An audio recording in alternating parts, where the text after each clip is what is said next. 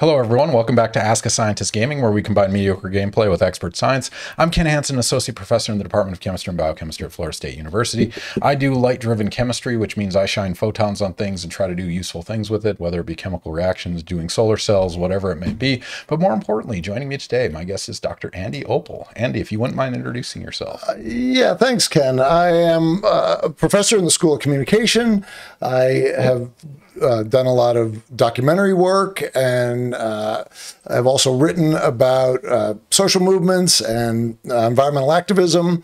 And currently I'm working on immersive media and developing prototypes for climate communication in VR. It's really fun. What do you typically teach?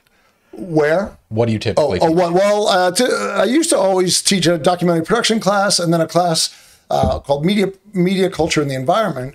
That was for both. I had a graduate version and an undergraduate version. And then lately the production stuff has moved to VR and more immersive 360 video.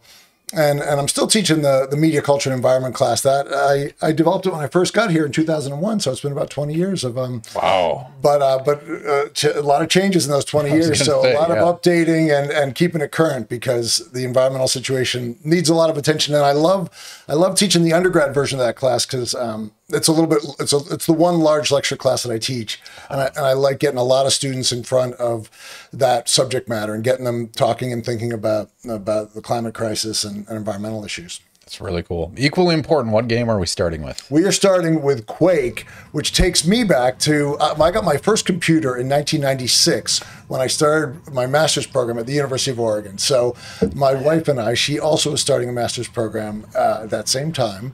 And this was our first computer, and Quake was our first game that we shared together. And we've awesome. Gone on to play lots of other games over time. But I thought this would be a nice chance to, take us back in time and revisit the dungeons of Quake.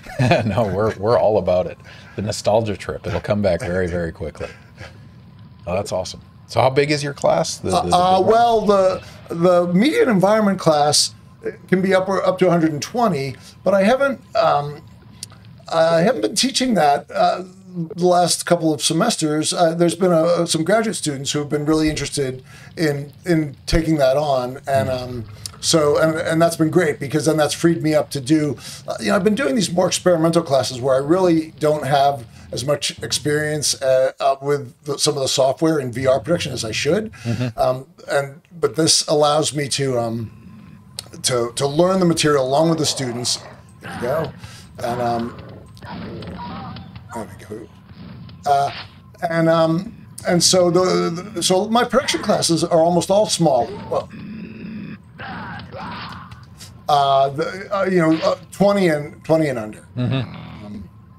And that's really nice, because I really like working closely with the students and helping them develop projects. That's one of the great things about media production, is the collaboration that happens with the students and working together to make interesting things happen and create interesting products. Everybody will watch a video, and they'll even watch a video of a professor playing an old video game. But not everyone will read your scientific work or your journal article. So, and this is true of students too. That when they do visual work in my classes, their families and friends will all pay attention to.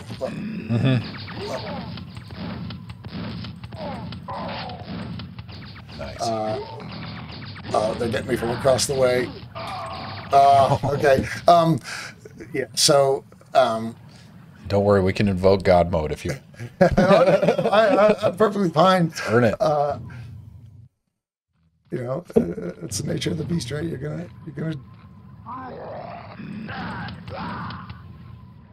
Yeah, it's trial and error, especially these older games. They weren't forgiving. Like, even on normal mode, it was not trivial. They wanted to eat your quarters. Somebody's still around here. There he is. But yeah, 20 years teaching the same class, and especially with the technology innovations. So today, coincidentally, I'm teaching general chemistry, which is the big Gen Chem class. Yeah. But I'm talking about solubility and equilibria and multiple equilibria. And one of the things we talk about is film development. Right? And so you take the, silver bromide sheets and shine light on them. Yeah. And you have to do developer, fixer, blah, blah, blah. And every year I've taught this for the last decade. I have my students raise their hand, like, how many of you had to develop film? Like deliver it at a Walmart or Kmart? And it's exponential. How number of hands go down every year. Because they grew up in the digital age, right? Right. Well, the whole idea of having to be careful about the number of pictures you take is really and it being precious. An anachronism. It just doesn't happen anymore. Yeah. We worry about filling up our hard drives, or we worry about trying to find all the photos that we've taken. Yeah, I think that's going to be our bigger issue, just documenting and bookkeeping. And because even with my cell phone, I transferred cell phones over, and like the date, the timestamp on the photos, some of them just completely screwed up to 2035 and like 2082, and it's like I'm going to lose a lot of information through the digital transfer. So different problems. Oh man, so I need my up and down arrows here closer to. I can't, because is there a way to shoot with my So try escape. other than the mouse? So try escape. See if you can. Go to options. Yeah. See if you can remap your hotkeys. Yeah. Here we go. Customize controls. That first one. There we go. Oh, control shoots. So you can do control button. Oh, control is shoot. Yep. I think according to that, yeah. Okay. All right. That'll help me. Okay. But yeah, anyone just joining us, Ask a Scientist Gaming, mediocre gameplay, expert science. Our guest is Andy Opel. He's an expert in documentary film, history, theory, production. He's interested in all of it, particularly a recent transition towards VR and applying that in filmmaking, which I'm intrigued about and we'll no doubt dive into. But if you guys have any questions, throw them in chat. We'll make sure to get to those questions while we figure out Quake. Right. And thinking about media and the environment, like we're seeing a lot of activism these days, particularly by the Extinction Rebellion movement in the UK, and this dog is getting me. And how they're getting media attention, whether it's working, and who's responding to their work. I think these are all good questions, and that have a lot of history too, because Greenpeace started back in the 70s with their activism around whales, and they got a lot of media attention by filming themselves in little boats, getting between the Russian whalers and the whales, and that was like really the first kind of direct action activism of environmentalists, and that it had a huge impact on the rise of Greenpeace. Oh, that's interesting. I did not expect that. Yeah. And there's actually a 1970s Greenpeace documentary all on YouTube. It's in 6 parts, and it was all shot on 16 millimeter film. It's really beautiful, but it's really classic. Everybody's in their 70s, jean jackets out in the North Pacific, right? Because they were leaving out of Seattle and Vancouver, BC to go try and find these Russian whalers. And then they're in little boats, in these little Zodiac boats, playing saxophone to the whales. And it's some amazing footage, but I think one of the most dramatic pieces is when then the Russian whaler shoots the harpoon right over the heads of the activists when they're in the little boat, and it shows them risking their lives for the whales, which prior to that, people hadn't really done that. So that was it was pretty dramatic and got a lot of attention, and now now we just.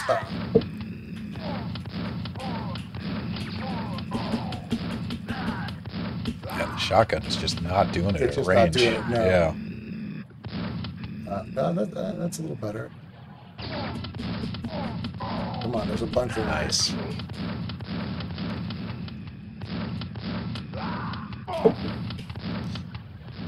Yeah, it's dramatic how much just having footage of something can matter. Especially like recently with the police brutality and stuff, just how much it's changed with digital footage. Well, and we used to think, I know, well, but this is a real question. We used to think that if we just had images, that it would change things, and unfortunately, you know, it hasn't been the case. You know, we've seen a lot of evidence where, and going back to Rodney King, right, where you had the footage of the police, and then they all got acquitted. Yeah. And it caused some of the largest riots in LA, you know, in the 1990s. We have all the footage of that as well, right? Which is quite dramatic. Right. So, you know, so the tactics that are being used right now, let's see, by the Sunrise Movement and Extinction Rebellion, you know, I think there's been a lot of criticism of them, but they've gotten they've gotten people talking about, okay, what do we value? Do we value artwork or do we value species? And right now, you know, we've 70%. I was reading recently, 70% of the wildlife has died in since 1950. Yeah. And so it's just, you know, it's really an incredible, you know, the role of 8 billion people on the planet, what there he is having. You know, the role, it's having a huge impact, and all the way back to the beginning. No. If your health is low, I think if you tilde give health, you can get it back. So. Okay, all right, let's try that. Let's see. So type in give health, no space. Oh, no space. Unknown command, that is not going to do it. Try God. Let's see if God mode works. God mode on. All right. Yeah, let's chill. Let's relax. Let's see how this goes. Yeah, before getting into the serious topics, I guess let's start with the easy one. 5-year-old Andy didn't necessarily think he'd be playing Quake while talking about documentary filmmaking. No. You know, decades later. Right. What was the path that led you to where your profession is? We only have 3 hours. it's quite a crooked path. What's the elevator version? Of okay, right. The elevator version. The elevator version. Don't let this dog kill you. Let's see. I did my undergraduate work in anthropology and traveled to Nigeria to study the Yoruba talking drum, and as on a grant, and was really inspired by doing ethnographic work then. And but I really realized in doing that just how much. Okay, I'm never going to understand Yoruba society in Nigeria. Like that is a very far away and complicated history and culture that I'm not going to. So I said, all right, I want to try and turn my attention to understanding U.S. culture and politics. And anyway, ended up out in Oregon in the 1990s. And a lot of logging was going on in the national forests. These were the Earth First, Spotted Owl Wars, they were called, Clinton administration. And that really politicized me to a lot of land use policies, to the connect to what an indicator species is, so and how ecosystems function. The Environmental Law Conference at the University of Oregon is a very really well-known law conference, and so I attended that. That was always open to the public. I was renting a room in a house that was owned by an environmental lawyer, and so then that led me to a master's program in the University of Oregon. But I really got talked into that program by a professor named Al Stavitsky. I didn't set out to go to. I was trying. My motto at that point in my life was the last thing you want is a job. Anyone can get a job. The trick is not having a job. And I was trying to be a musician, but then I got talked into this master's program, and in the media and journalism and communication school at the University of Oregon, and put together my own documentary program because I had a friend. This is shortly after Errol Morris and Michael Moore's Roger and Me had come out. Oh yeah, and so it was really kind of just the early ages of documentary, and so I put together a documentary program as a part of that master's program, and and realized, oh, this is great. I'm getting paid more. I guess I'm in God mode, so I really don't know. I don't need to be so careful. No, you don't. No, just have fun. Sorry. Just murder away.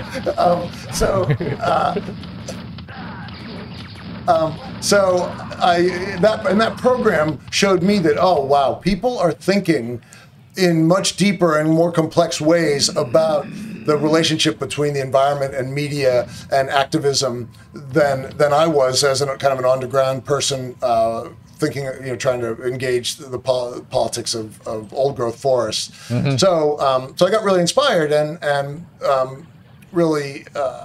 And then decided to apply to PhD programs, and I got into the University of North Carolina doctoral program with a Park Fellowship, and that was a great experience as well. Got to be in Chapel Hill for 3 years, and then came down here as my first job. I interviewed here on election day 2001, or not election day, on inauguration day 2001. Sorry. And for students that or all the listeners may recall, that was when George W. Bush was being installed after the Supreme Court had made the decision about that election. Yeah. And so when I got here, almost immediately was taken to the inaugural ball, BAWL, where Tallahassee's progressive community was in mourning after what had happened, and because so much of those that had played out here in Tallahassee, Catherine Harris and Jeb Bush and the whole cast of characters. So then I called my wife that night. I said, I wasn't sure if we were thinking about coming here, but this is pretty interesting what's going on here. We might have to think about it. So then, here's the key.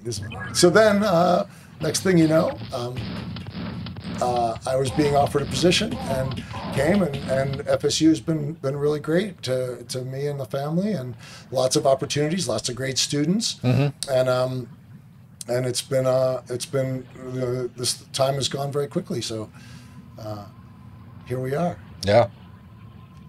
No, it's interesting. Everyone has their unique timeline. A lot of students just think we were destined for this job. Like you're academic, you're ivory tower, you're brilliant, and it's like, no, we're not. We're lucky. We're circumstance driven. Like it's convoluted for all of us.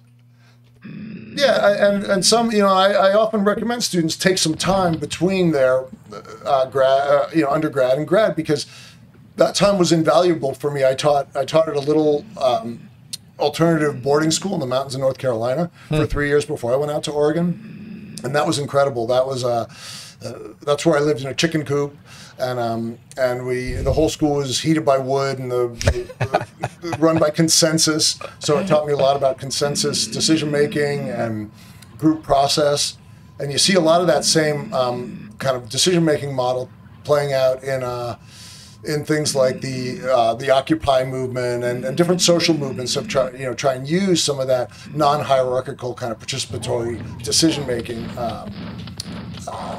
and so it was really helpful to get exposed to that at a young age.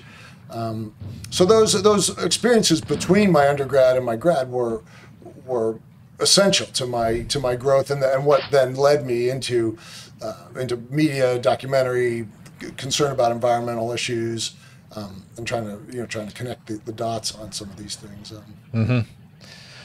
Yeah, it's one of the things that, like, flexibility in your choices and career and redirecting your path. It's one thing I did find frustrating at FSU, where they like want you out in 4 years, like that you have to get out 120 credits. And it doesn't give you a lot of option to like change and second major, and like you got to take a path and you're stuck. And and that is it's tough these days. A lot of students are pushed to decide on a major right away, right out of the gate. And it's just a big hole. Am I going to fall down into something? Maybe. Well, God mode, we'll find out. No, okay. Oh, that's good. That's an elevator. Yeah, if you want it's to go so back. funny, these the graphics. Like it takes me right back. Okay, so yeah. Circles. You might have wanted to go that way. I don't know. Yeah, I didn't play much Quake. I played a bunch of Doom. Wolfenstein. It's pretty all those came out at similar time intervals. Yeah. Similar styles.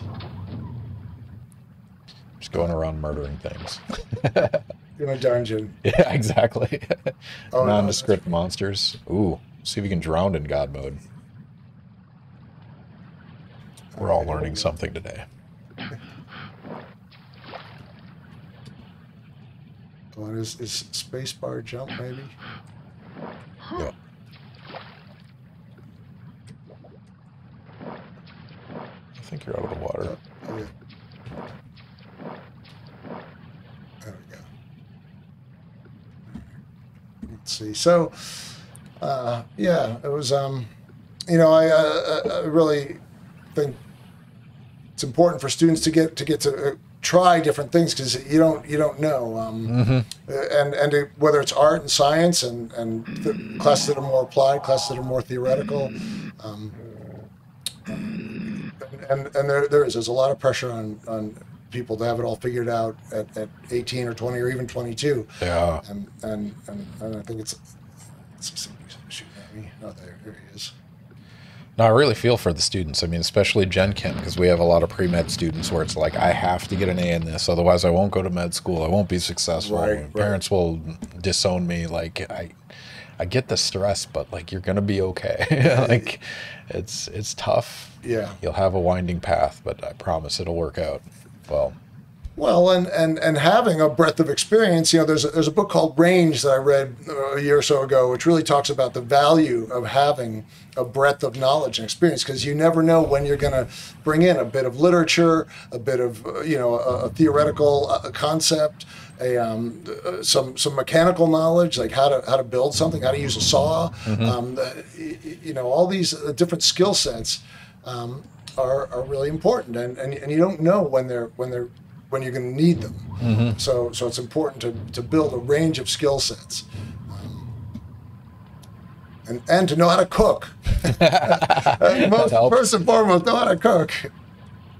Universally useful skill, ladies and gentlemen. Yes. You heard it here first on and especially in Gaming. a place where there's just so much fast food and bad food, you gotta take care of yourself. Yeah, as long as there's time. JJ the boss, thank you for the 100 bits. Thank you for the cheer. First time chat as well. Welcome to the stream. Thank you for joining us. If you have questions for Andy, he's happy to answer them. We will no doubt go on long rabbit holes. Hopefully you guys join us on this journey. But speaking of questions, we actually had one from Reddit. So I typically post to Tallahassee subreddit and a few additional ones. Party Guide wants to know, I'm curious to know if Dr. Opel is familiar with Flip My Florida Yard. It is a home improvement type show that flips yards and turns them into more environmentally friendly yards. Oh, no. My main question is, do you think that's a good way to educate the people of Florida? Oh, well, I think that's an awesome initiative. And, we need to, death to the yard, right? Death to lawns is a good starting place, and replacing them with insect-friendly, pollinator-friendly, native plants is awesome, right? It's way more interesting to look at. If you have young kids and you're actively out there running around using it, great. That lawn has a purpose, but you just drive around and you see these acres of grass that nobody uses, and they're full of pesticides and herbicides, and so I think that's an awesome initiative. I'm not aware of that particular group, but that's the kind of thing I like to bring up in class, and I like to make connections with those groups, because I teach a class on advocacy media production, where students then go work with local nonprofits and produce some media to help them, and build some relationships between FSU and the local community. So if you want to send along a link to their site, I'd love to check it out. Flip My Yard. And so there's the link. They're on the Discover Florida channel. You can find them on Roku, Chromecast, App Store, Google Play. Yeah. So if you want to check out the show, I mean, that's interesting. Like, I love the concept behind it. I guess one of the general questions I have for you, all the media advocacy, you have like view numbers, but is there anyone that's tracking like impact, like things like An Inconvenient Truth? I think it's swayed a dialogue, but how do you like quantify that, or how do you? I don't know. Well, there's There's something called the Impact Guide, which comes out of the UK, and they've done a lot of documentary impact analysis, and they've also put together a really in-depth set of tools and a field guide. I believe it's called Impact Field Guide. It might even be impactfieldguide.org, and it's just really robust to get filmmakers thinking from the beginning about not okay, I've completed a film, now how do I get people to see it, but to think about your stakeholders from the beginning and integrate that into the production process, build viewership and interest along the way. And more funders are looking for impact measures. They're looking for metrics. They don't want to just throw money at things. But I think, but this question of the quantification of impact is challenging because numbers don't always reflect depth of impact, right? People can click things and move on, whereas somebody can hear an idea and it can stick with them and change their life, right? So and redirect what they want to do with their time and energy, and so I think we always have to be a little bit careful about that question about the quantification of media, and it's very much a function of kind of the neoliberal emphasis on economics and kind of trying to it can reduce things to economics in a way that I don't think is always helpful. Yeah, no, it's hard. It's one of those, like National Science Foundation, we deal with fundamental research, but also they have to answer to senators. So it's like a balance of, I'm studying single electrons that do stuff. How is that going to make, I don't know, telecommunications better, Right. So it's a hard balance. JJ the Boss, thank you for the follow. Thank you for joining us. If you have questions, throw them in chat. You can see I'm going around in circles. If you have any suggestions on where I should go. If anyone in chat knows Quake, because I sure don't. Andy's lost. He's God, but he's trapped in his own hell. There's something somewhere. No, that's fun though. There's actual organizations trying to coordinate, understanding impact of things.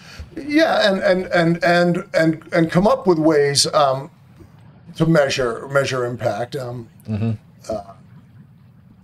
There's Sethi Nguyen is a professor out at University of Utah, I believe, and he studies games. But there's a great podcast with him and Ezra Klein on game theory. And he really talks about this question about like the quantification of experience and the ways that it flattens and leaves out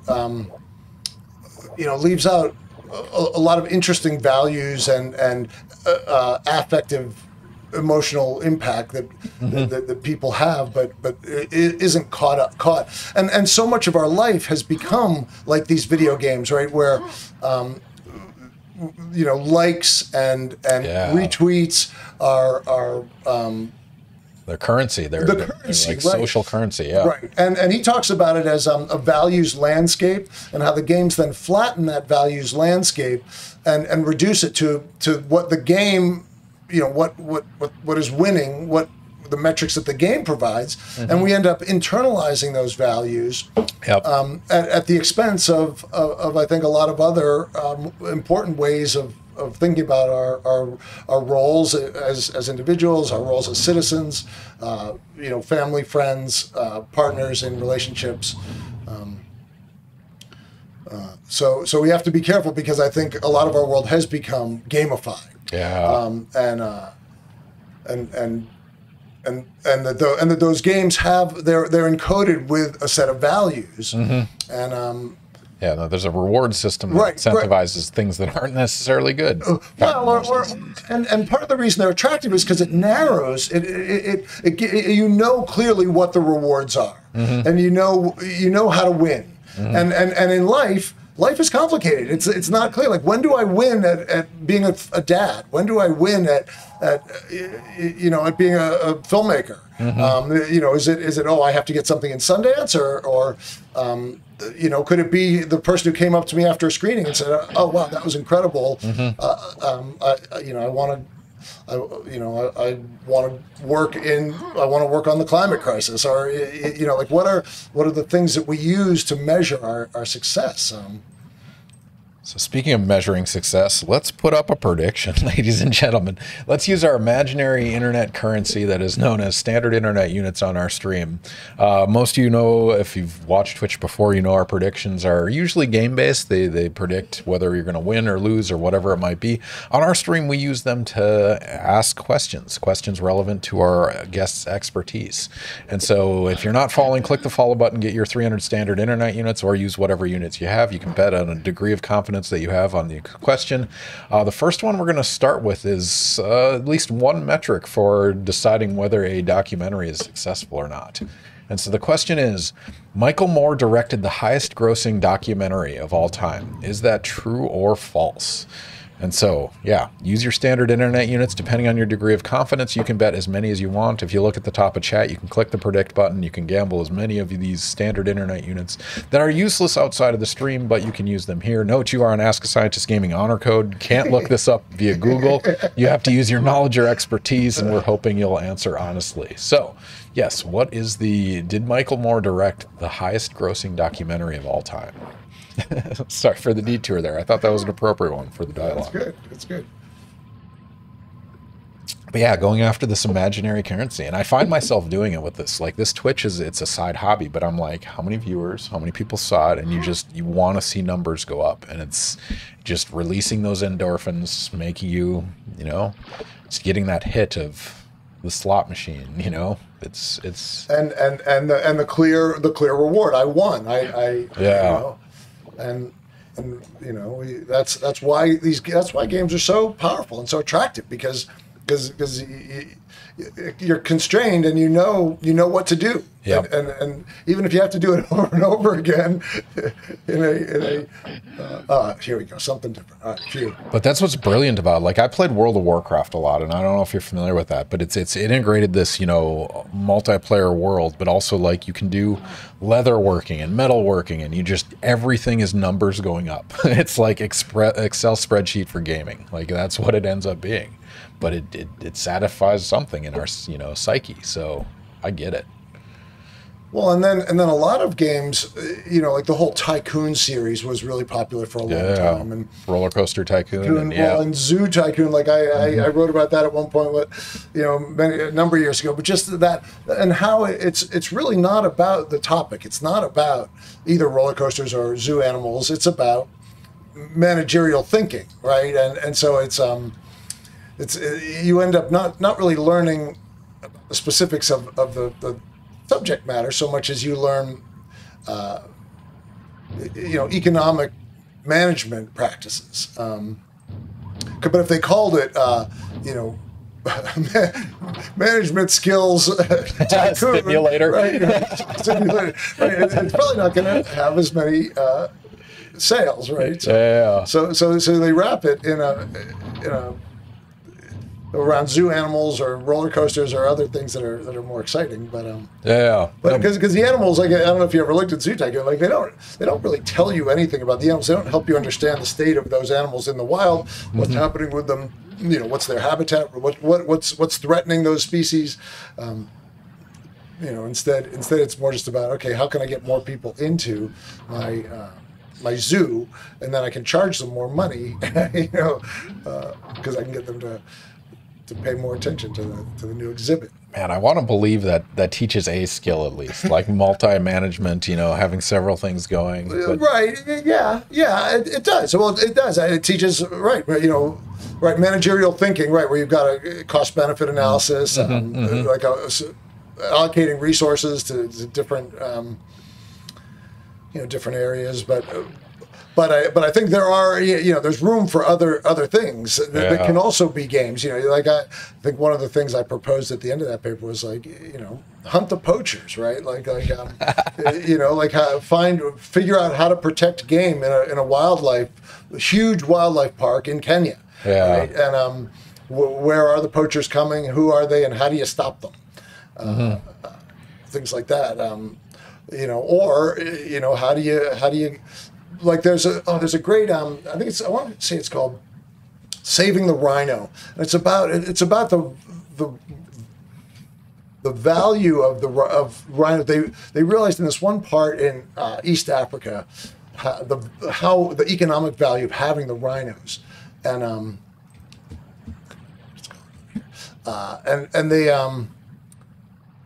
the local people really realized they were way more valuable to keep them alive than they were to hunt them and cut off their horn, and that was really interesting economic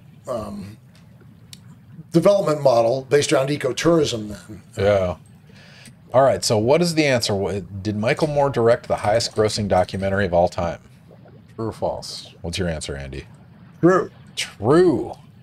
And does anybody have a guess what that was? Yeah, anyone in chat want to put the documentary on? He has several. Roger and Me, Bowling for Columbine, Fahrenheit 9/11. What else? Yeah, those are his big ones. Thicko. Right? Thicko, yeah. Yeah. Anyone has a guess there, but congratulations to JJ the Boss. Got a 1.48 to 4.85 payout on that. So congratulations on your victory. Yeah, no guesses in chat. The answer is Fahrenheit 9/11. It grossed $119 million, which for a documentary is astounding. Yeah, yeah. Because production costs aren't that high. Right. Like that's amazing. And that was a response to the Iraq War, right? It was right post 9/11, and then the Iraq War. Yeah,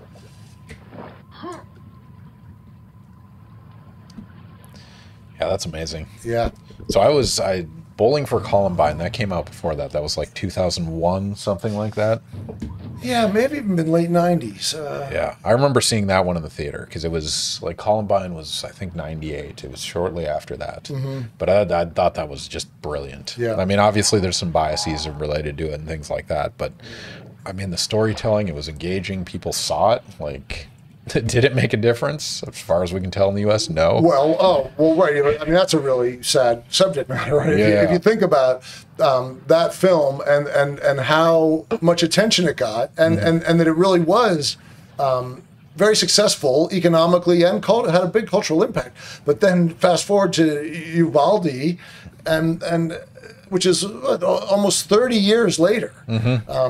Yeah, that's tragic, and so. Yes, Michael Moore absolutely has a point of view, and that's and in the documentary world, that's okay. Documentaries are not intended to be objective. They're not meant to be neutral. And Michael Moore's point of view from the beginning, so you can assess whether he convinces you with his argument or not. Yeah. At the end of the day, he might not be convincing to you, but his goal is not to be objective. His goal is to present a persuasive visual essay, and that's where it's a whole genre within the documentary tradition. So my question for you, Andy, I just used Google Fu and looked this up. Do you know what the second largest grossing documentary is? I'm going to say March of the Penguins. You are correct. Okay. $77 million. And number 3, Justin Bieber, Never Say Never.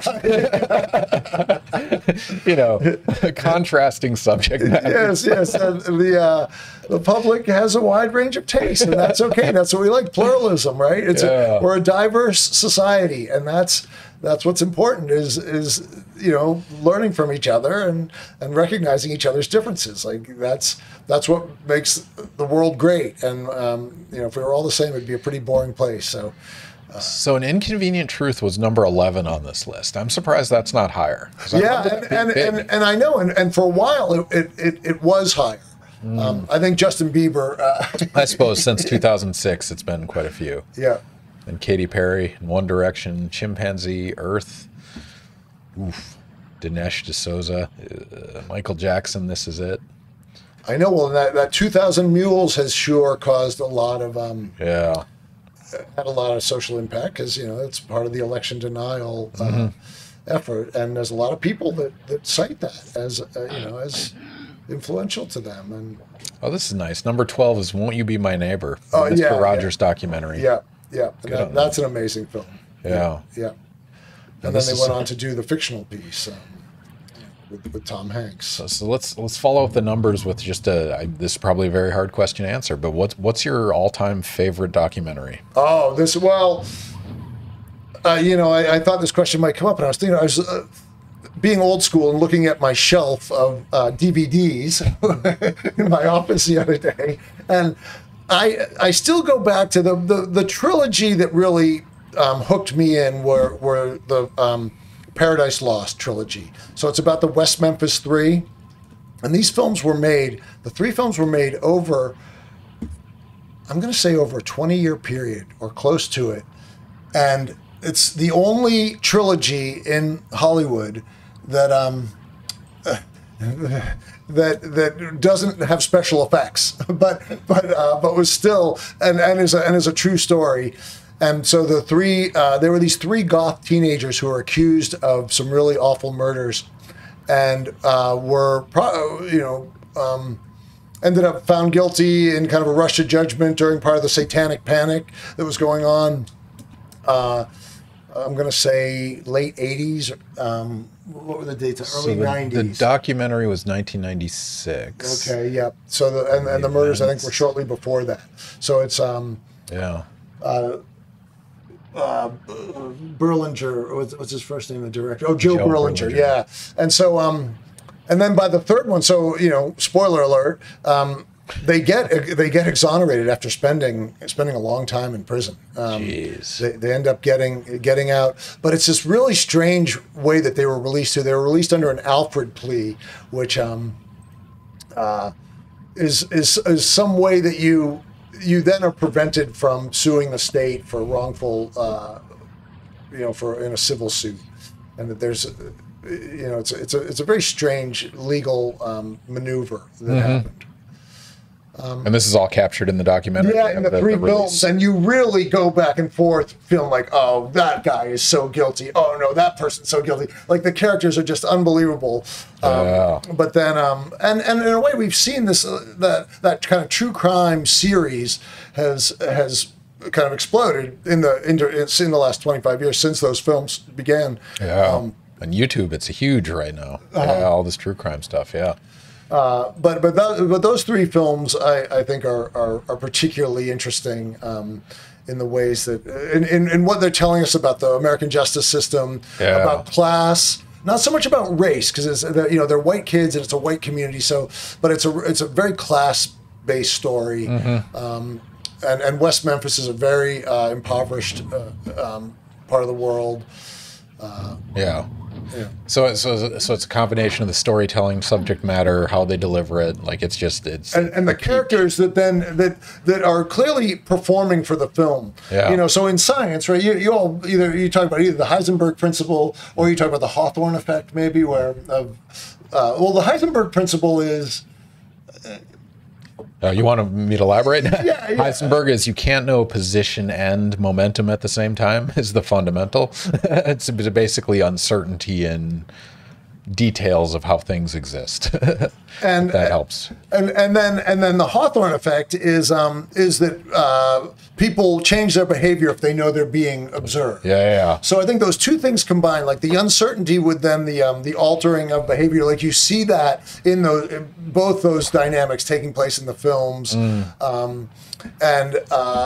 Really, and characters who you couldn't script them. If you scripted them, nobody would believe it. But the fact that they're actual people who are then there is a sense of performance for the camera,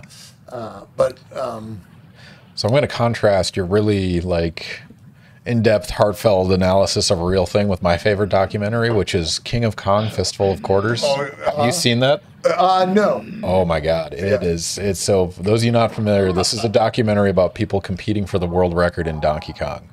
And it is, again, the subject matter is absurd, but I mean, it's people passionate about the things they want to do. And I encourage that. I support that, but it's also Donkey Kong. But it's exactly like you said, it's like the characters are so, you couldn't come up with a better bad guy and you couldn't come up with a better good guy. Yeah. I would really love for you to watch that one. I'd be curious on your perspective. Yeah. Yeah, and I've heard about it, and have it's on my list. I need to get back to it for sure. Yeah. Because JJ, make sure he watches that. In a similar genre, Air Guitar Nation. Yep. That's the competition. Yeah. Very good. Very good. Yeah. Bad.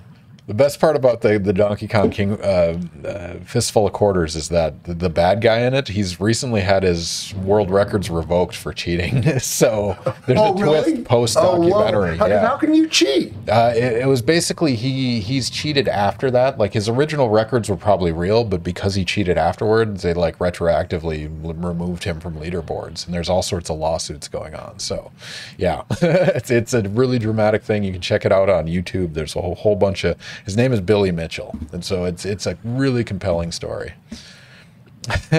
Playing with Thyme, I'm adding this to my doc list now. Yes, you definitely should. Paradise Lost and King of Kong Fistful of Quarters. Both of them sound intriguing. Fire and Ice, thank you for the follow. Thank you for joining us. Throw your questions in chat. Me and Andy will shoot the shit all night. We're happy to, but if there's things you guys want to know about documentary filmmaking theory, I guess I'll start with one on the theory end of documentaries. There's a lot of, like, I've watched a lot of movies. In undergrad, I actually did a movie review show with one of my friends. Nice. He was a mass comm major, and he did it for the local, TV show. So I've seen thousands. I think I'm up to 6,000 on Netflix. But there's some classic cliches in most filmmaking. But what are the cliches in documentary filmmaking? What are the good ones and the bad ones? I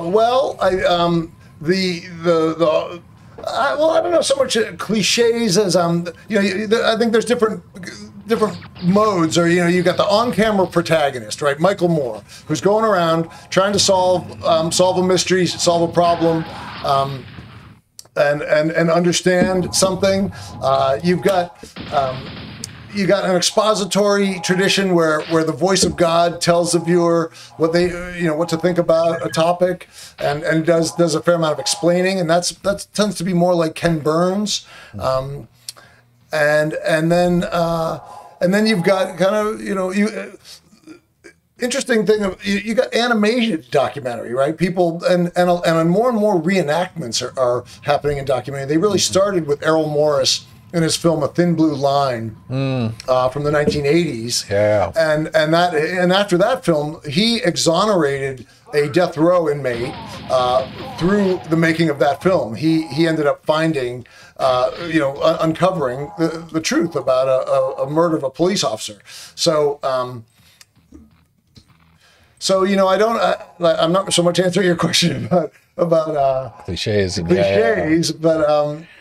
but more about kind of stylistic approaches, and the ways those impact the storytelling.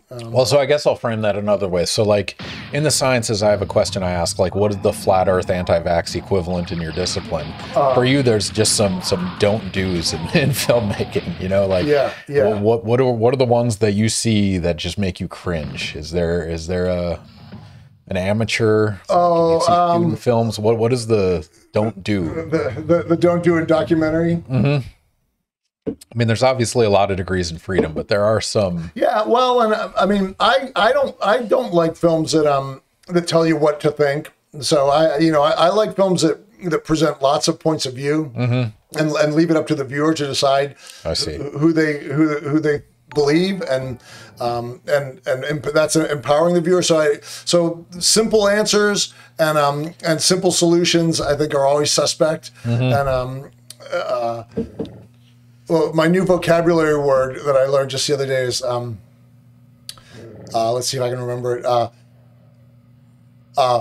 Monoclausataxophilia, which is the belief that there's only one answer to a given problem, and it's and you see a lot of that kind of thinking these days, where it's all it was a stolen election, it's all it's the rich and their their luxury jets that are the problem with climate change, or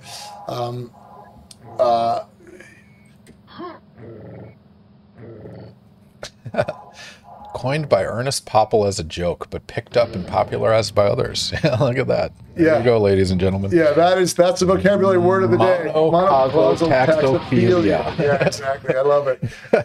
And I picked that up from the book. Shoot, why am I blanking on it now? I'll think of it. No worries. No worries. You're under pressure playing Quake. I haven't been keeping track. How's it going? I made it out of the little eddy that I was stuck in, and now I gotta say the God mode really helps. Yeah. No, it takes the pressure off, right? It's right. You can focus on conversations. And what I love about gaming is, like, if you're murdering something, you're going the right direction. Like, the rules are pretty straightforward.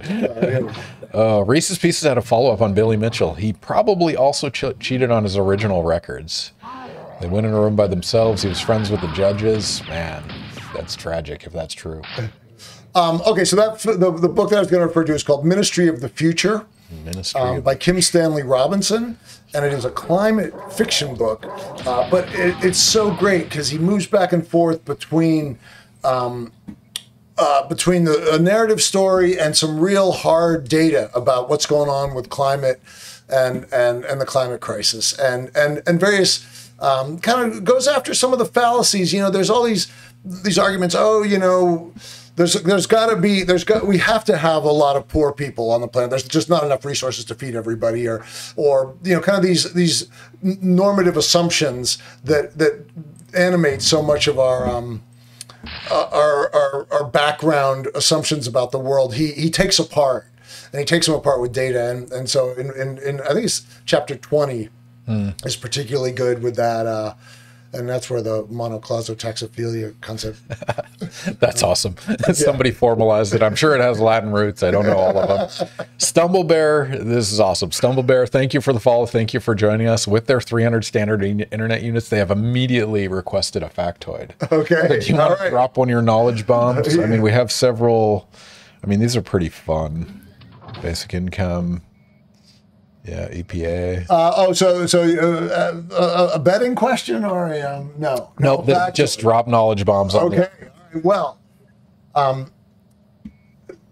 it's going to be hard to believe, and you're probably going to want to go look this up, but it was actually a Republican who created the Environmental Protection Agency, and not just any Republican, but the infamous Richard Nixon. So in 1969. So in the early 70s, he created the Environmental Protection Agency, the Clean Air Act, the Clean Water Act, the Endangered Species Act, and NEPA, which is the National Environmental Protection Act, which is the cornerstone of environmental policy in the federal government. So this shows that our current divided government hostility toward, by the current formation of the Republican Party, hostility toward environmental protection, toward discussion of climate science, all of that has a very different historical pattern and roots, and so I think it's really it's an important piece of history to remember that the current ways that our political parties are configured are temporary, and that I think there's a lot of reason why we might want to think about going back to where we have two parties who both recognize social problems and have different ways of solving them, but that we sit down at the table and we talk about solving those problems from different perspectives instead of kind of one party pretending that climate change isn't happening. And, like that's not going to get us anywhere, right? It's really not. So, well, it goes back to monocausal taxophilia, right? Like, blame them for all the problems and then blame the other people. There is a middle ground, ladies and gentlemen. It's not necessarily, it's not necessarily in the middle, but it's somewhere in. Well, and then it's a dialectic. It comes through just deliberation and debate and discussion. It comes through, the answers come from that process. It's the process that is really important, and that has been the cornerstone of the American political decision-making process for 200 and whatever, however long we are now, 50 years. I mean, but it has to be an honest dialogue. It has to be like intent has to be there to compromise and good faith negotiation. Yeah. And when that's present, then we saw incredible things happen. We saw the creation of these environmental policies that have protected animals and plants and has protected our clean water in most places, except for Flint, Michigan, or Jackson, Mississippi. Some of the places that are having real problems with their public drinking water. But like in Tallahassee and in places all around Florida and all around the country, our water's protected because of the Clean Water Act. Richard Nixon. And Richard Nixon. So we have Richard Nixon to thank for it. Yeah. Right? Raise your glass to Richard. Cheers. Even Richard Nixon has got soul, right? That's a Neil Young quote from the song Campaigner. I like it. It's underappreciated. It's one of those things. It's easy to vilify people in history, but he did do some good things.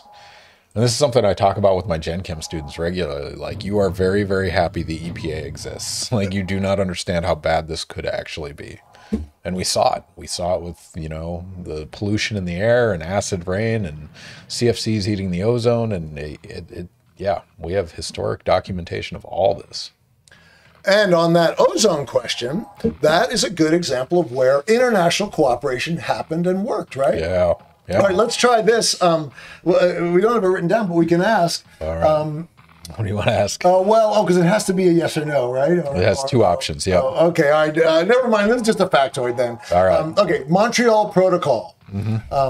That is what the global agreement that stopped the production of chlorofluorocarbons and their mass production and use. It was propellant in aerosols used in everything from underarm deodorant to hairspray. And people, there was a global agreement to roll back the use and production of chlorofluorocarbons. And everyone at first was like, oh no, what are we going to do? How could we possibly have hairspray or deodorant if we don't have these propellants that are going up and causing, they were had a major impact on the hole in the ozone layer.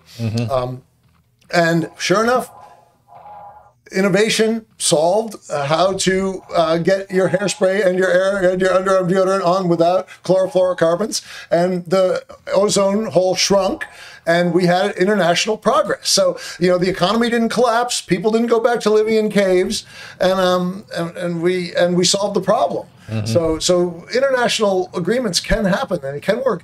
China and India didn't cheat their way out of it, which is, one of the big accusations around the climate negotiations. Oh, these other countries are going to cheat. Well, we've seen it work in the past and it can happen again. So we got to remember, that's why history is good to have a handle on. That's back to my earlier point about range, about you can't just be a chemist or just be a musician or just be a documentary filmmaker. You gotta read broadly and think, because these things are connected, right? History and science and politics, economics. So on a related note, I guess I have two questions. What's your favorite environmental documentary, and what do you think is the most impactful one? Yeah. Oh, well, okay. On the first question, I'm gonna say, yeah, it's hard because I've seen a lot. I think I'm gonna maybe go with Gasland. Gasland, that's a fun one. Because it really it drew attention to fracking in a way that the mainstream media had not fully addressed. And so Gasland is your favorite or more impactful? I'm gonna say okay. Because then I'm going to have to try and remember my other environmental docs that. Okay. So yes, you're right. I'm going to say that is most impactful. Okay. Then favorite is I'll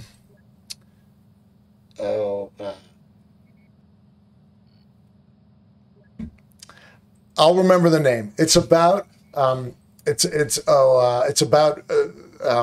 Butte, Montana, and Travis Wilkerson is the filmmaker, and and I can't believe I'm blanking on this name because it's An injury to one. An injury to one. Yes, thank you very much. So an injury to one is fantastic because it tells the story of Frank Little, who was a wobbly organizer in the 1920s, trying to organize the mine workers in Montana, and he was killed. But what that film does is it connects environmental history, labor history, both of which have been kind of written out of a lot of our American history classes and kind of general understanding.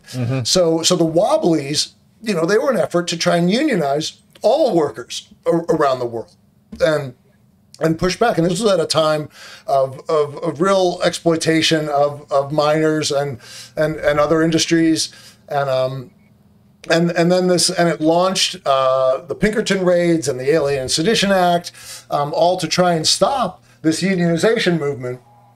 And so his story, and then it was connected to this very large mine that was a copper mine in Butte, Montana, that now has become copper mines. They dig big holes, and now the hole is filled with water, and the water is so toxic that it kills bird life when they land in it. So the story starts with this flock of geese that are forced to land during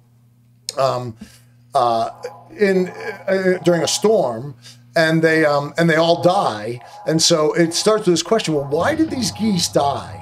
And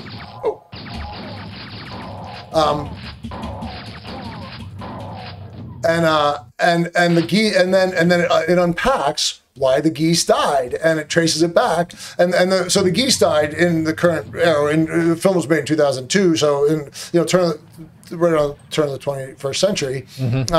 But then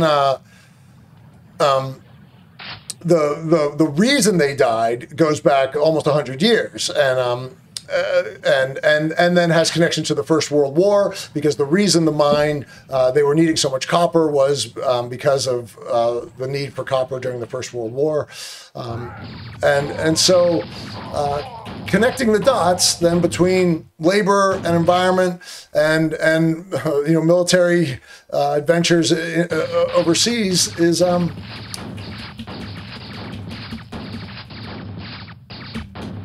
again another way to that I think it's important to connect what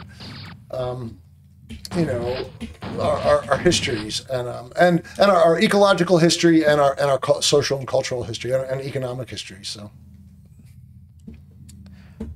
you should be able to change weapons in this. I got to imagine you've gotten. I do. Yeah. Let's see. I see. I can.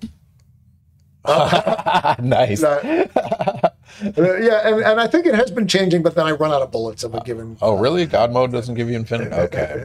What a ripoff. If I'm God, I want infinite bullets. Okay, so there we go. I completed a level. Nice. 50:48. Not a speed. Should we find out what the speed run time of this is? Speed run. What's your guess for the fastest run of this game?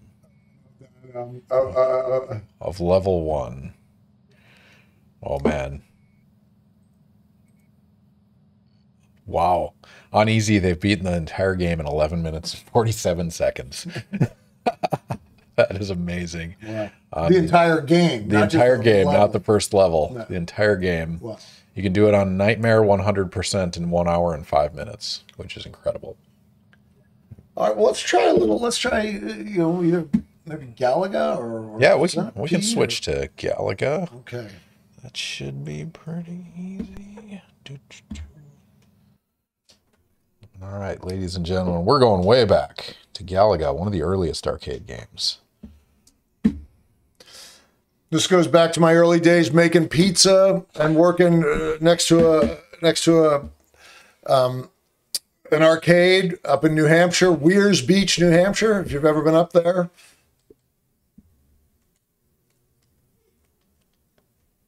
Any sound out of that? All right, but hold on, my left and right. Press start. It might be the animation. There we Yep. go. Start again. There we go. There we go. There we go. That's back, ladies and gentlemen. Press the button. But yeah, anyone just joining us, Ask a Scientist Gaming, mediocre gameplay, expert science. I guess science in this case is science of the communication, particularly through a documentary format. So if you guys have any questions, Dr. Andy Opel is happy to answer them. Talking about documentaries, theory, concepts behind them, his favorite documentaries. We've visited many topics so far. If you guys have any questions, feel free to throw those in chat. I guess we should do another prediction. We're about an hour in. What do you want to do? I'm going to let you decide because I can't take my eyes off. Don't worry, you already have infinite lives. So you are God mode in Galaga as well. Oh, no. Let's not do that. No. I mean, you can count 3 lives. You'll be dead. Because it carries over once you enter God mode in any game. Then. Oh man, should we do? Let's do a nature environmental one. This one's kind of fun.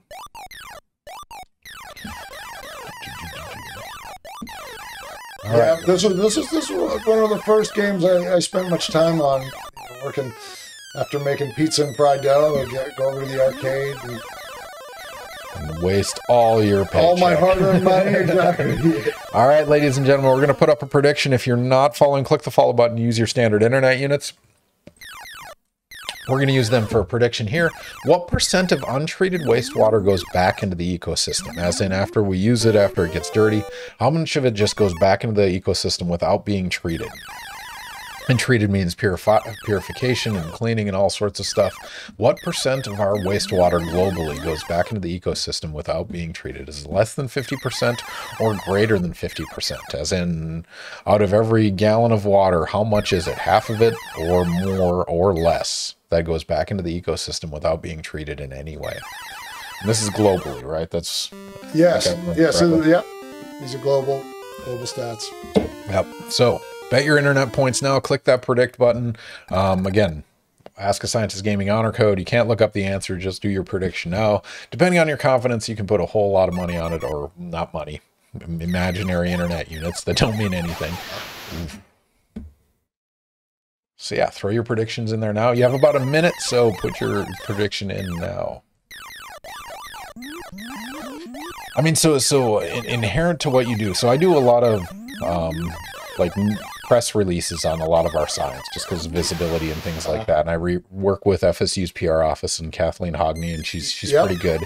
And she has to learn a lot of the science. I mean, so how much have you learned through this process of documentary making? Like, how much homework do you have to do to put together a story like this? Oh yeah, well, it's always, that's what's great about being a documentary filmmaker, is you do deep dives on the subjects that you're working on. Yeah.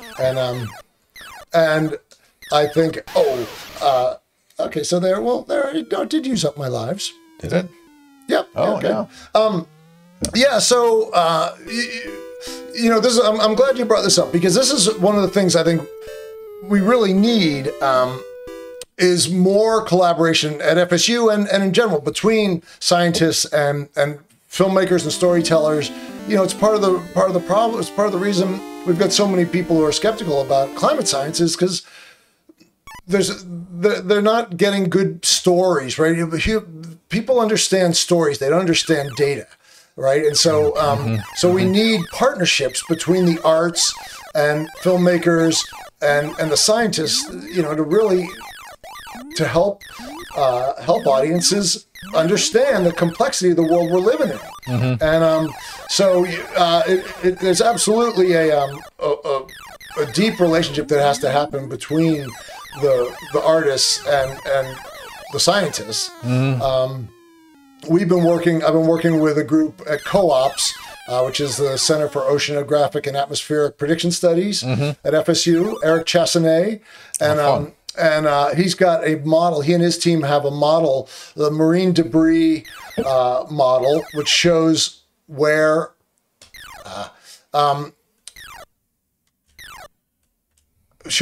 plastic goes once it gets in the ocean. And And we've been working with NOAA, National Oceanographic and Atmospheric Administration, and Eric and his team to develop some videos about this marine debris model. And that has been a really interesting process because the scientists want to make sure the visuals and the data are accurate. The government bureaucrats want to make sure the claims fit within the policy initiatives of the Biden administration. And Ian Weir and I, he's a filmmaker in the film school, and we've collaborated on a lot of projects. So we're kind of on the creative side. We're trying to make things look good and sound good and be compelling to audiences. And it's really challenging to that kind of work because of the different constituencies. And trying to balance all those forces, but it's essential. It's really one of the things that's missing in I think both at FSU and within our within the culture at large. I think is a siloing of skill sets, and that we need more multidisciplinary and interdisciplinary collaborations to help translate the data into things people can understand, and that not only that they can understand, but that they can emotionally understand, and where they feel something, and they feel moved, and because when people feel emotional connections to things, they're much more likely to act. So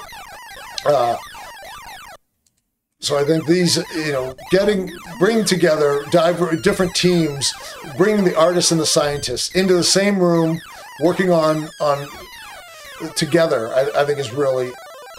Avoid? Oh, okay. Fighter captain. I thought I could get in there and get him. No, I'd forgotten. All right. I think you can get him back though. I can get him back. Oh, right. Okay, that's good. If I don't destroy him.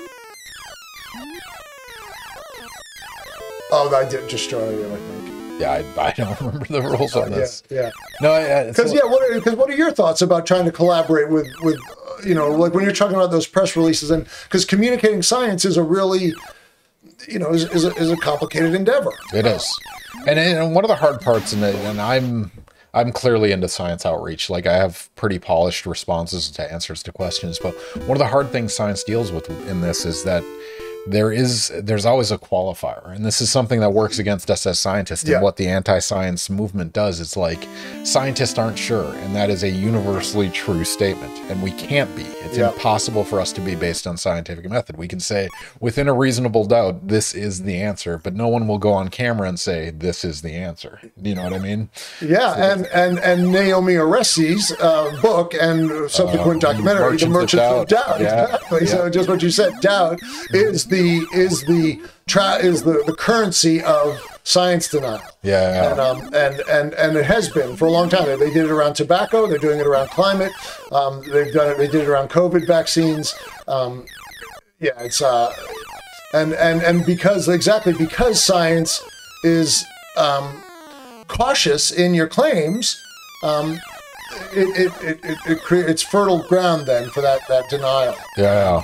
If you guys haven't read this book, Merchants of Doubt, and it's a documentary, I haven't seen that as well, but it's awesome. It's I mean, the book is amazing. It breaks down how basically any science denial that's happened in the last 100 years has been the same think tank, essentially. Everything from tobacco to ozone hole to climate change to all of it was the same people. And it's a public relations firm in Washington, D.C., and it is also a lobbying group. Yeah. Cuddle Puppy would like to buy 5 doubts. Merchants of Doubt. Cuddle Puppy, welcome back. Thank you for joining us on the stream. Cuddle Puppy just got here, wants to know Dr. Opel's favorite handful of documentaries. We touched on it earlier, but short answer, what's your list? What's your top 5? Well, it's always changing based on what I've seen recently or what I can remember. Well, okay, instead of just talking about, one film I like a lot is Bitter 70, and it's another environmental doc, but it's about an activist who went in and bid on some oil well leases, even though he didn't have the money to actually drill on the leases or pay for them. But it was, it was an act of civil disobedience, and then was put in prison for it. Actually. But it's a fascinating story of an attempt to draw attention to the role of fossil fuels in the climate crisis, the role of the federal government and leasing of public lands for fossil fuel extraction. So, it's one of these backdoor stories that where you end up learning about a complex issue through a very personal individual story.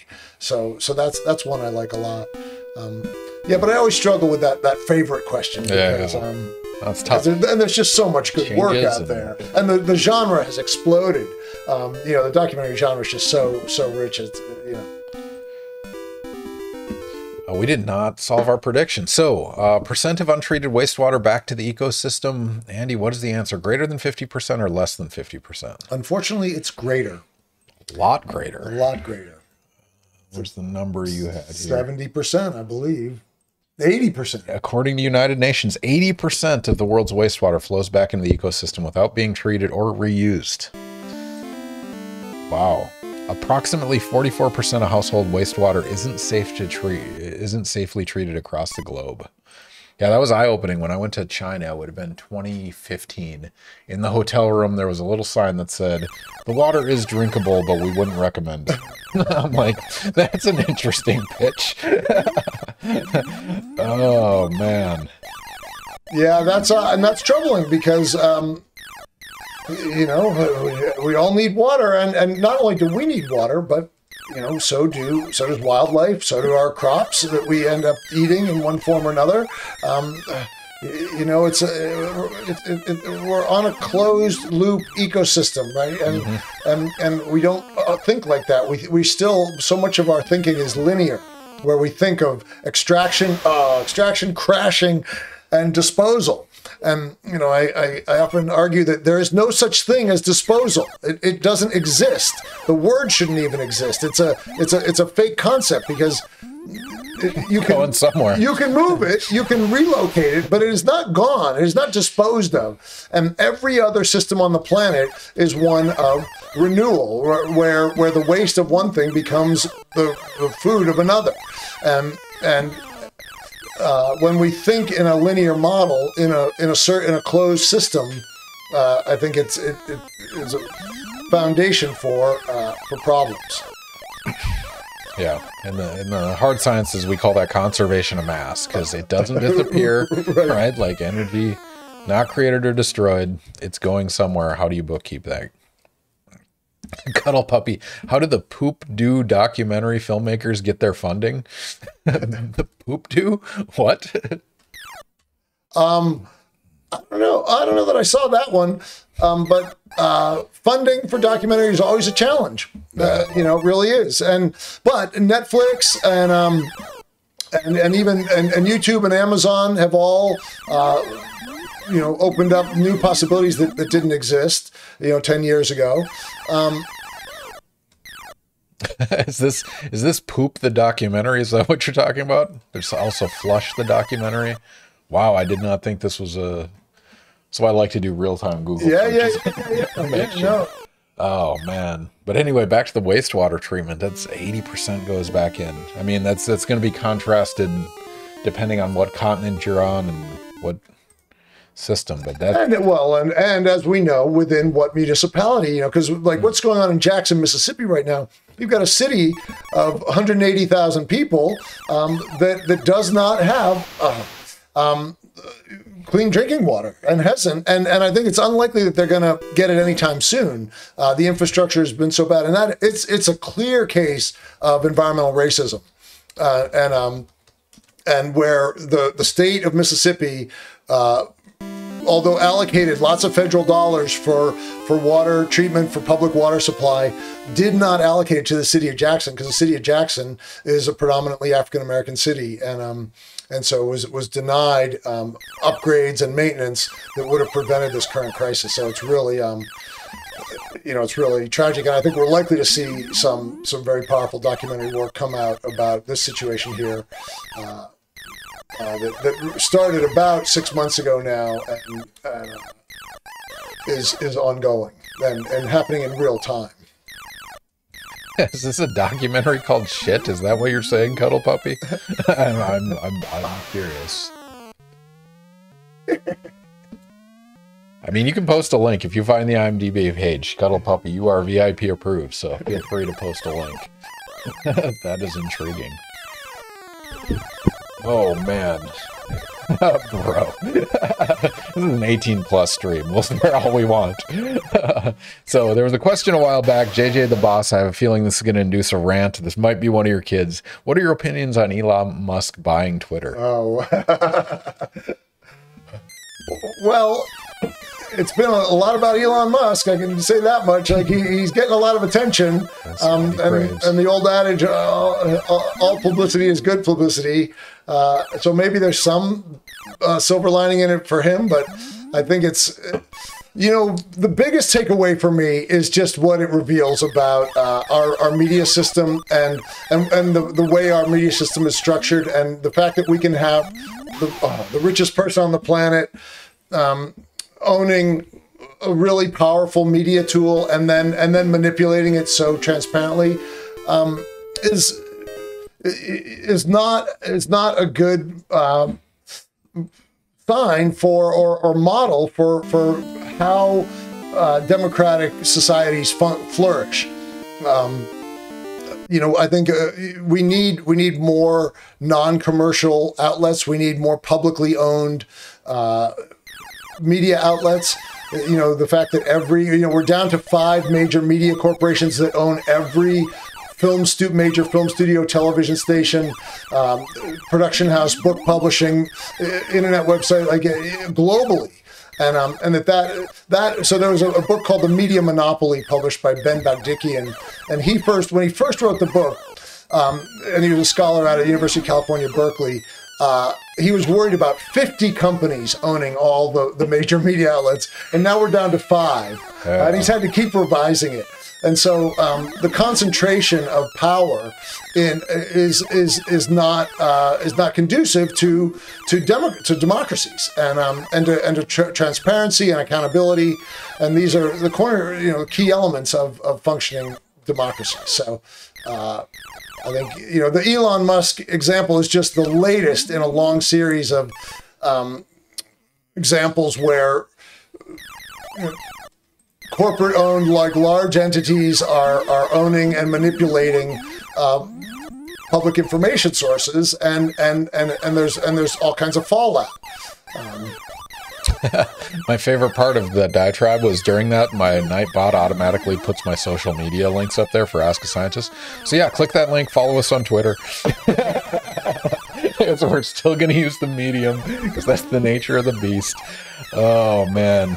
No, it's tough. It's one of those things I debate, like, is it morally reprehensible that I'm involved? But I am, because that's what, my community communicates through that means. Well, no, it's a really powerful tool. A lot of people are refusing to abandon it because it's such a powerful tool, and rightly so. But that speaks even more to where we need some public ownership of this type of tool, and public ownership where we're not data mined for every one of our clicks, and that if we choose to be data mined, if we choose to give up some of our online personas and portfolios, but we get to choose which parts, and we also get to monetize ourselves. Like why are our profiles, which are the value that Twitter makes, is when people look at it. This is true of all media, right? The value of the media is when we pay attention. So our attention is valuable. So we should be earning a fractional share of this. And this is, these are theorists, Jared Lanier and other futurists have been talking about this, how we need, publicly operated platforms, and we also need a digital bill of rights where we're granted access to know what the algorithm knows about us, and we can choose. Okay, yes, you know what I did? I looked for diabetes medication, but I want to take that out because I don't want everyone to know that I might be pre-diabetic or a number of other personal health or choice issues, right? And that we should have control over these things, and it shouldn't be a black box that is then monetized by external sources. So the conditions are not inevitable.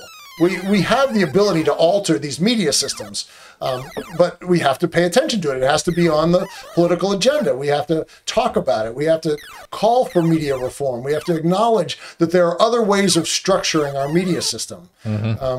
That we don't have to take, what we have and accept. Oh, this is the best we can have. The British, they have a fixed tax on media devices that then helps to fund the BBC and so it can't be chipped away at every legislative session.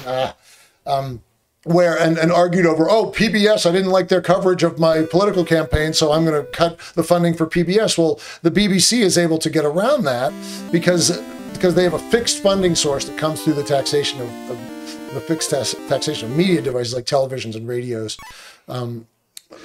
Creates a steady funding stream, and the BBC is considered a very credible news source. It still has very status quo agenda for the most part, but it's better than a lot of commercially driven media in the U.S. So. Yeah, I'm genuinely curious. I haven't looked into it. Like BBC's coverage of like the royal family, like does it have to be intrinsically biased just to the nature of the system, or is it actually fair coverage? Right. Well, and that's a good question. And I wonder. I'm sure there's some comparison studies out there of their coverage, because there's certainly really some of the best international news coverage that we currently have in the Western world. Wow! I did not think it had that range. I know, I was getting out of the way of that one. Yeah. Well, that's intriguing. So going back to the science and documentary and bridging those gaps, do you have student projects that you assigned during? Did your students have to make documentaries? Or is that? Yes. Well, I have taught documentary classes. Oh, there you go. So I've done a number of things where sometimes I teach a documentary class where students work in small groups. But then I've also done collaborative projects where one was called the Apalachicola River Project, where we had Bill Landing from EOS, one of our eminent oceanographers, along with a couple of other scholars from other disciplines. We're all collaborating on a multidisciplinary effort to understand what was going on with the Apalachicola River. And so that was, very topic focused. I would like to see something similar based around the climate crisis. The University of Barcelona is now having a required class for all their students on the climate crisis to understand, because I think there's still not really good understanding of what's happening and what's at stake. I think there's a lot of discussion of CO2, but that's clearly only one one of the aspects of what's going on with the climate crisis. So that program, there's a really nice article recently from The Guardian about what they're doing at the University of Barcelona. And I think it'd be nice to see something like that at FSU. I think we need a certain amount of climate literacy as a part of our curriculum. I think, again, we can't be graduating people, I think, without a certain amount of literacy about what is going on. And I would also like to see it kind of integrated across the board, because it certainly affects economics. It affects there's cultural implications for the social sciences. There's clearly migratory patterns that are shifting, big biological and chemical changes. Speaking of which, I have a science question for you. This is something we covered in class today. Are you familiar with ocean acidification? Absolutely. Okay, so you're familiar with the phenomenon. Yeah, and I think that's an underspoken. The pteropods. Yeah, that's a very underspoken aspect of climate change, is ocean acidification. Everyone talks about temperature, but other things happen when you have CO2 in the air. Right, changing the acidity of seawater, and what it's doing is it's right. And you can, I'm sure, equilibrium problem, right? Well, and it creates a problem for shellfish to create their shells, and it erodes the calcium that protects shellfish. And our smallest shellfish at the very bottom of the food chain, one of the species called pteropods, right, or is a group cluster of species, and pteropods have a very thin calcium-based shell that is being that are being eroded by the increased acidity of seawater. And it's because of the added carbon, because the ocean is acting as a sink. It's absorbing more carbon because there's more carbon in the atmosphere. Yep. No, it's a really cool example. Well, cool might not be the right descriptor, but it's a really poignant example because we teach a chapter on solubility and acid-base chemistry and all these equilibria. And this is just a quintessential example of where acidity coincides with solubility, and calcium carbonate, when you add acid, dissolves. And so you do this with eggshells. If you want to coat a Easter egg with more color, you soak it in acetic acid first, like that standard procedure. This is happening to seashells on the ocean floor. And we get to talk about this in Gen Chem, which is really fun. And it's really a basic, like, introductory general chemistry problem. Chemistry concept, but then global impact. Well, and has a real, and it's not just an abstraction, like, okay, I need to know this for the test. It's more like, no, you need to know this as a citizen of the planet, who's trying to understand what's going on. I really try. They look beyond the test. I'm excited about that. I'm glad you're doing it and helping connect these dots, because getting past just I think that getting past the CO2 focus or the warming focus, and then the question, well, we had a cooler winter, or it was cool last week, are you sure it's still warming, or all the debates about that, it's we're bringing a snowball to Congress. Right. I get it. Cuddle puppy. Antarctic cruises are going to have a boom when the coral reefs can only survive in the Antarctic. That's an optimistic way to look at it. Somebody will gain something. That's how capitalism works. All right, what about a little centipede? Can we move over? Centipede? Yes. Let me look up some centipede. Is it or no, it'll be easy to find. Okay. All right, but in the meantime, we're going to put up another prediction. This is going to be one about Andy on a personal level. We're going to say, what did you guys learn about his Quake and his Galaga gameplay that'll help you answer this question about his personal life? He is a deadhead. It's fair to call you a deadhead. Yes. Right. How many Grateful Dead shows has Andy seen in his lifetime? Greater than 100 or less than 100? And of course, bet all of your coins. Yeah, exactly. What's your because there's inflation happening, so yeah, these use them all. Standard internet units are important. How do you spell centipede? Centipede. I gotta search for it. Centipede. Centipede. It should be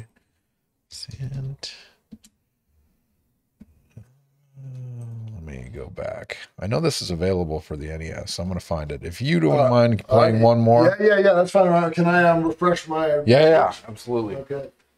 So there's Sierra Nevada. Yeah, that'll work. All right. Thank you. Sorry, I should have been a more gracious host on this. It's distracting. We have many things going on. Centipede it's an NES game. I literally have it on the shelf back there. There we go. Centipede. Oh man, we have it for many systems.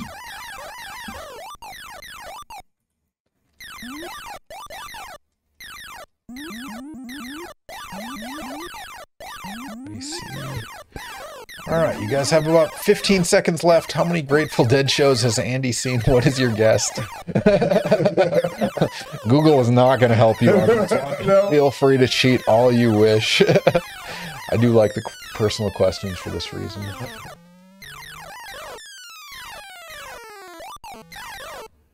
Oh, do I not have Centipede for the NES? Well, we could do, what's another one that's in that genre?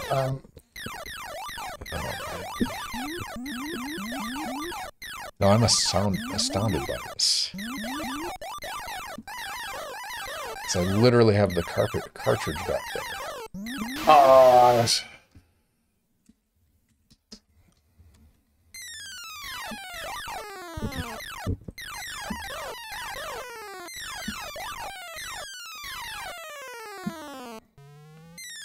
oh, it's called Millipede on the NES. That is my mistake. Okay. Okay, it was Centipede on the arcade. It's Millipede on the NES. All right. Sorry. It's okay. I'll get that guy out of the way. So I don't know, Andy, if you want to recount we were going to try Oculus.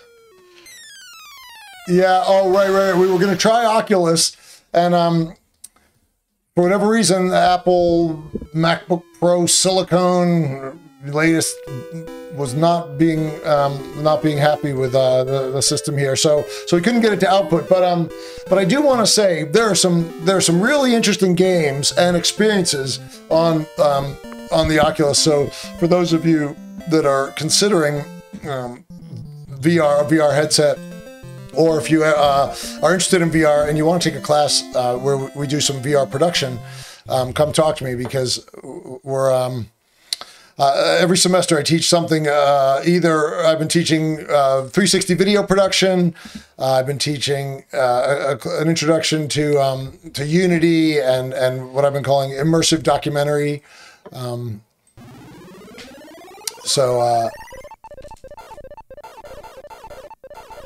Yeah, I'm intrigued. I'm going to figure out why it didn't work, so next time you're on, we'll be able to do it. But yeah, we were debating if we could play, do we have enough room to stand? Can we do Oculus? So no, it's no longer Oculus, right? Now it's owned by Meta. It's going to be Oculus as far as I'm concerned. It's always going to be Oculus. Oh man, between that and Twitter, it's all downhill. The game that I wanted to show people was a game called Puzzling Places, which is really really amazing in that they take these high-res scans using photogrammetry, and I don't know how to play this game, and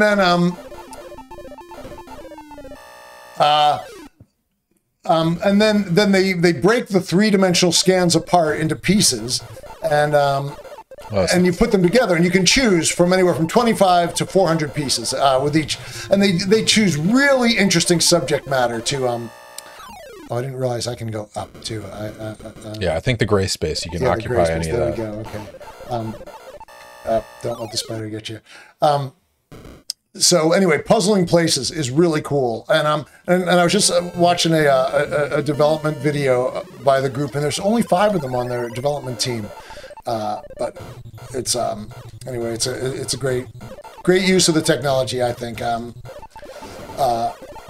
And then for more social issue stuff, Traveling While Black is amazing. We Live Here is a great piece about that helps us understand the struggles of homelessness. The Anne Frank House is really pretty interesting.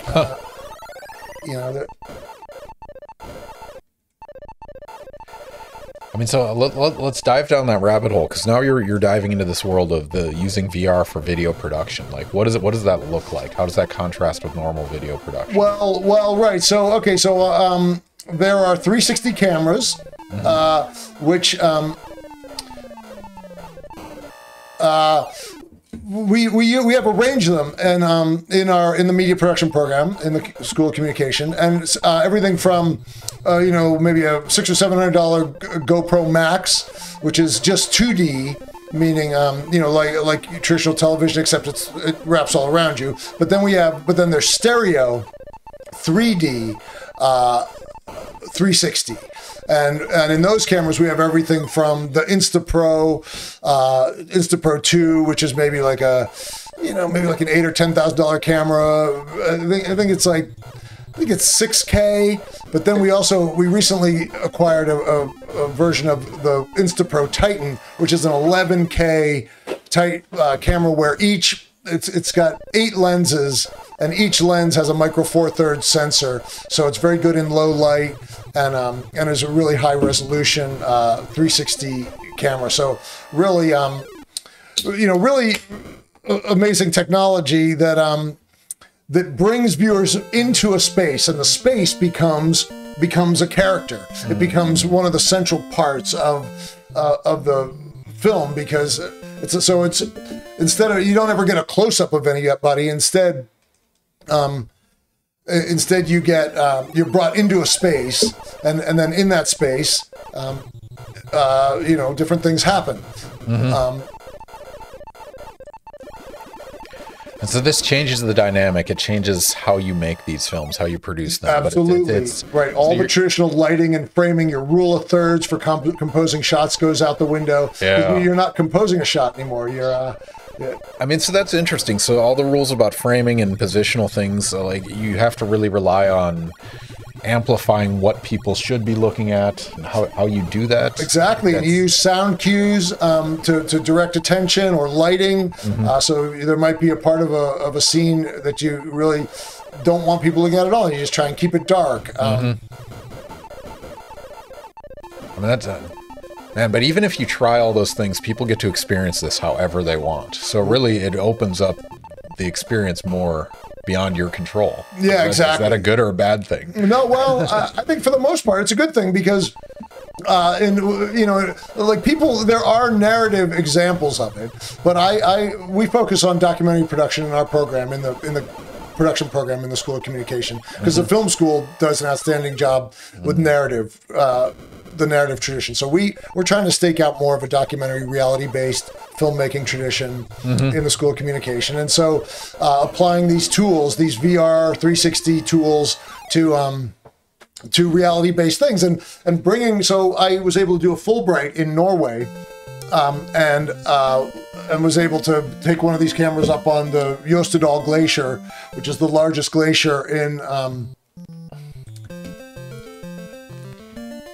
you can help me out here? Yes. It takes all the pressure off. Okay. There you go. Thank you. All right. So let's finish our prediction. How many Grateful Dead shows has Andy seen? We have a 50-50 split on greater than 100, less than 100. What is your true answer? The true answer is less than 100. Oh, much to my chagrin. Audience. I would say closer to 75.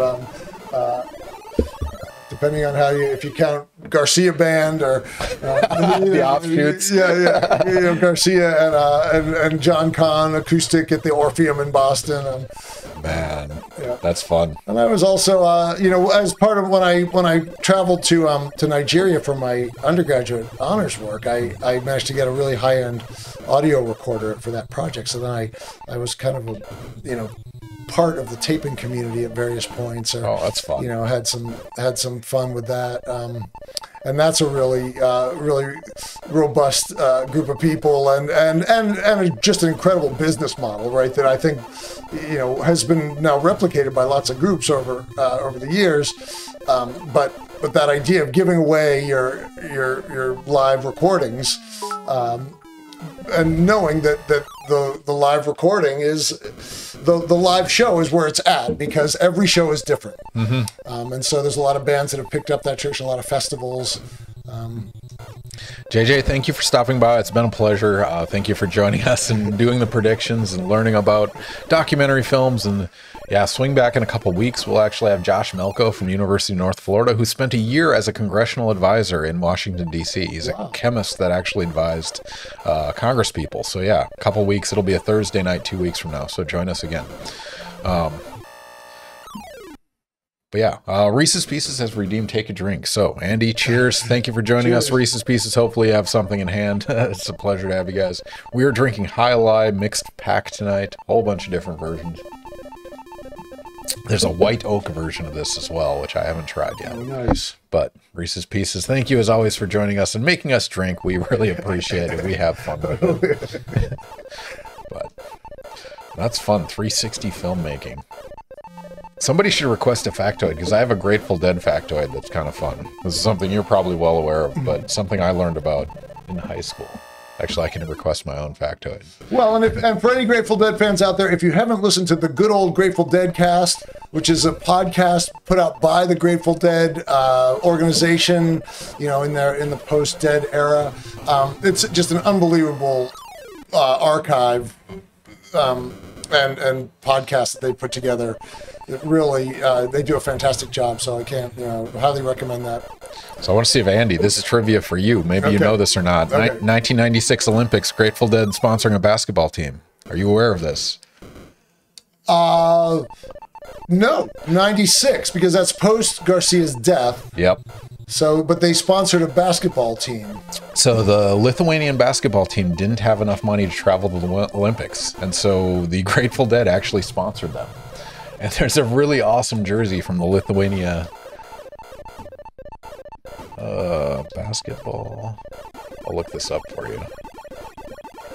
But the reason they got to compete in the Olympics, and they took bronze from that. But what's awesome is, and you'll recognize this immediately, that was the shirts there. It's Grateful Dead. It's dunking basketball skeletons. It is absolutely amazing. Very nice. But nice. So the way Lithuania basketball team got to the Olympics is sponsorship by the Grateful Dead. Yeah. Well, I had a tie-dye business for a while. I did. I sold a lot of shirts. Popular style. Oh yeah. No, and that was like 87, 88. Yeah. No, I had a shirt from the Lithuania basketball team. It was one of my favorites for about a decade, actually. So, yeah, that's a factoid near and dear to my heart. This game. Yeah. What else we maybe we should try a little. I don't know. We just go classic Pac-Man. Pac-Man. Okay. I mean, they're so unforgiving. That's for sure. Pac-Man or Mrs. Pac-Man? Either.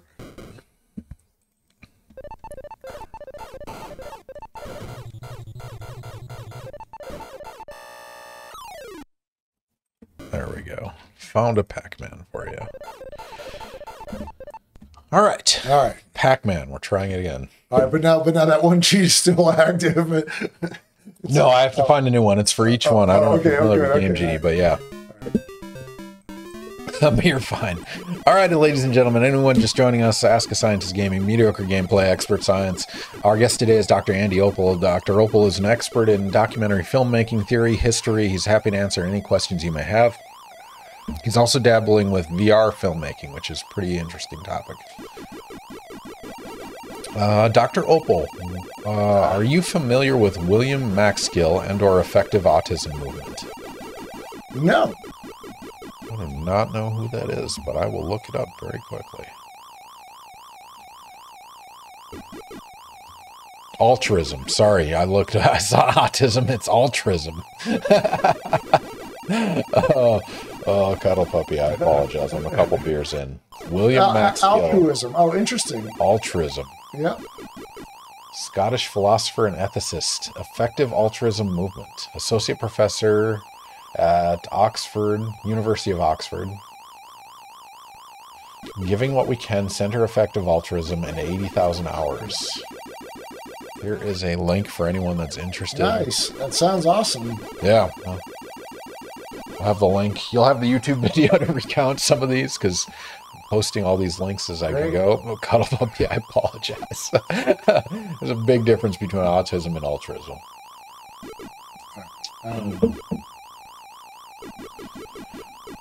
So yeah, the guy, the documentary I mentioned, King of Kong, Fistful of Quarters, the bad guy in it was the first person that was recorded to have a perfect Pac-Man game. So he did all, 128 levels or something, getting every single, but then he turned into a villain. So it's pretty amazing storytelling. It really is a lot of fun. Yeah, that's crazy though, to take a career like that and tank it. That's what power, even video game power, corrupts absolutely. I mean, that's the crazy thing. And Bill Burr has an awesome diatribe about this, especially with Lance Armstrong, doping himself to win, and it's His diatribe is basically, we were lucky that that's what he chose to exert his focus on. Like, when you're willing to do anything, we're lucky he's not CEO of a company dumping shit in the water. Instead, he wants to bike fast. Like, we got off easy. Right. It's a good critique. Like, pick your goals. Just don't damage other people. But yeah. Autistic people are often altruistic, though. It's all tying together. Oh, man, I like it. All right, so one of the questions we ask all our guests, well, we have a couple standard questions, like, well, one we ask the scientist in particular is, what movie or TV show gets your discipline right and wrong? That's not really fair for your domain of research, because it is related to production and things like that. But the other one we like to do is, if you had unlimited budget and no moral qualms, what would you do with it? Like, for us, it would be experiments of a certain kind. For you, you could produce or study or do anything you wanted with unlimited budget. What would you do?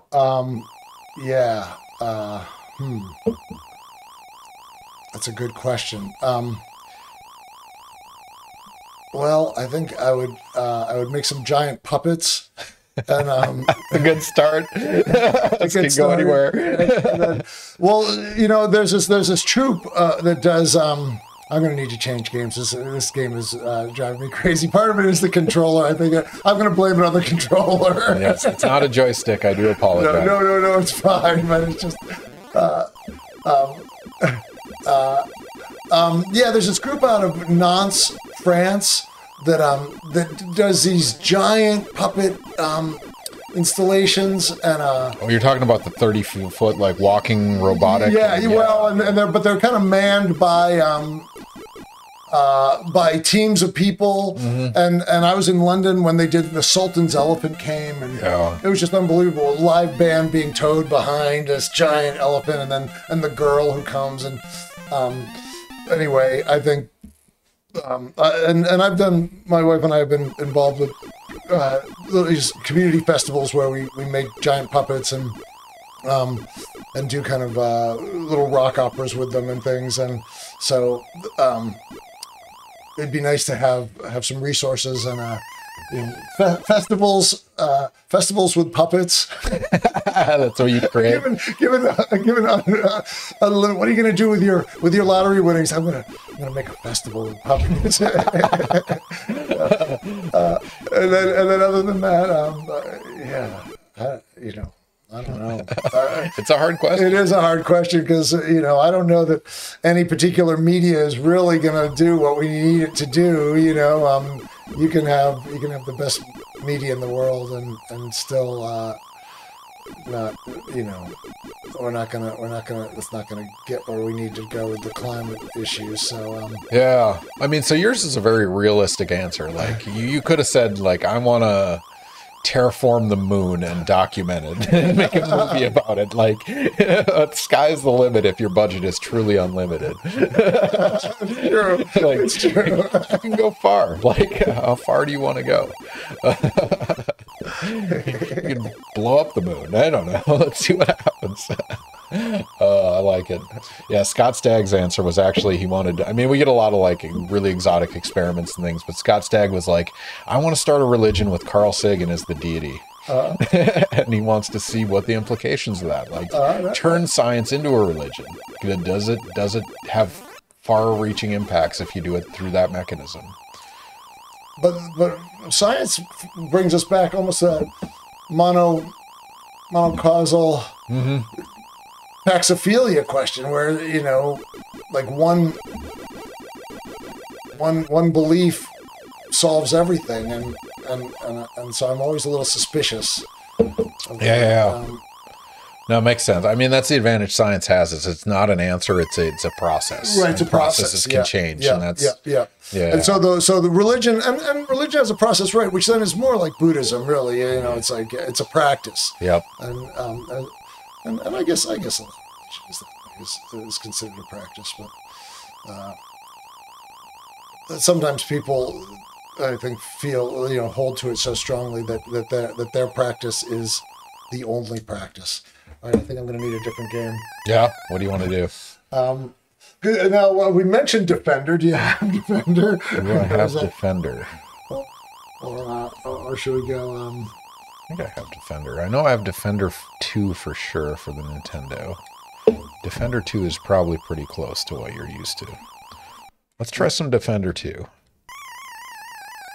And again, we can do cheat codes. In fact, there's one active. Let's try it. See what it does.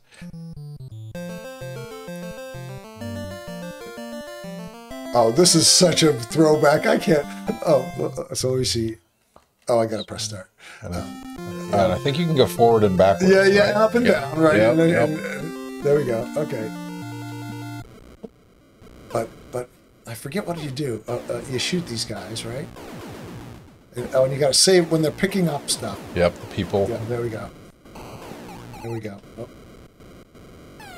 I don't remember who played this. You somebody was playing this. Oh, okay. Oh, yeah, now I'm remembering. This is a long time ago. This is 80, early 80s. I graduated high school in 82, so this had to be like 1980 when I was playing this. So what is that? It's a long time ago. Getting old.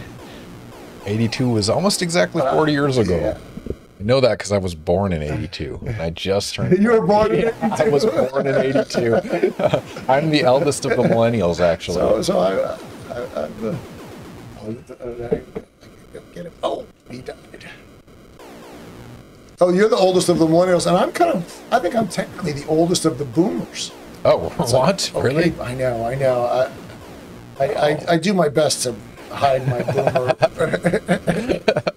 boomerness. It comes out. Yeah. Okay, boomer. Old man, waves on a cloud. Exactly. Yes. Get out of the way. Yeah, you've done your share of destroying everything good.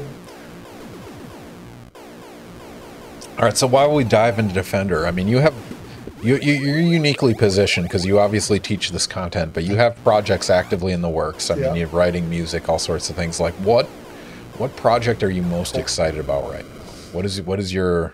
What's driving you right now? Well, I'm trying to learn a bunch of technology, and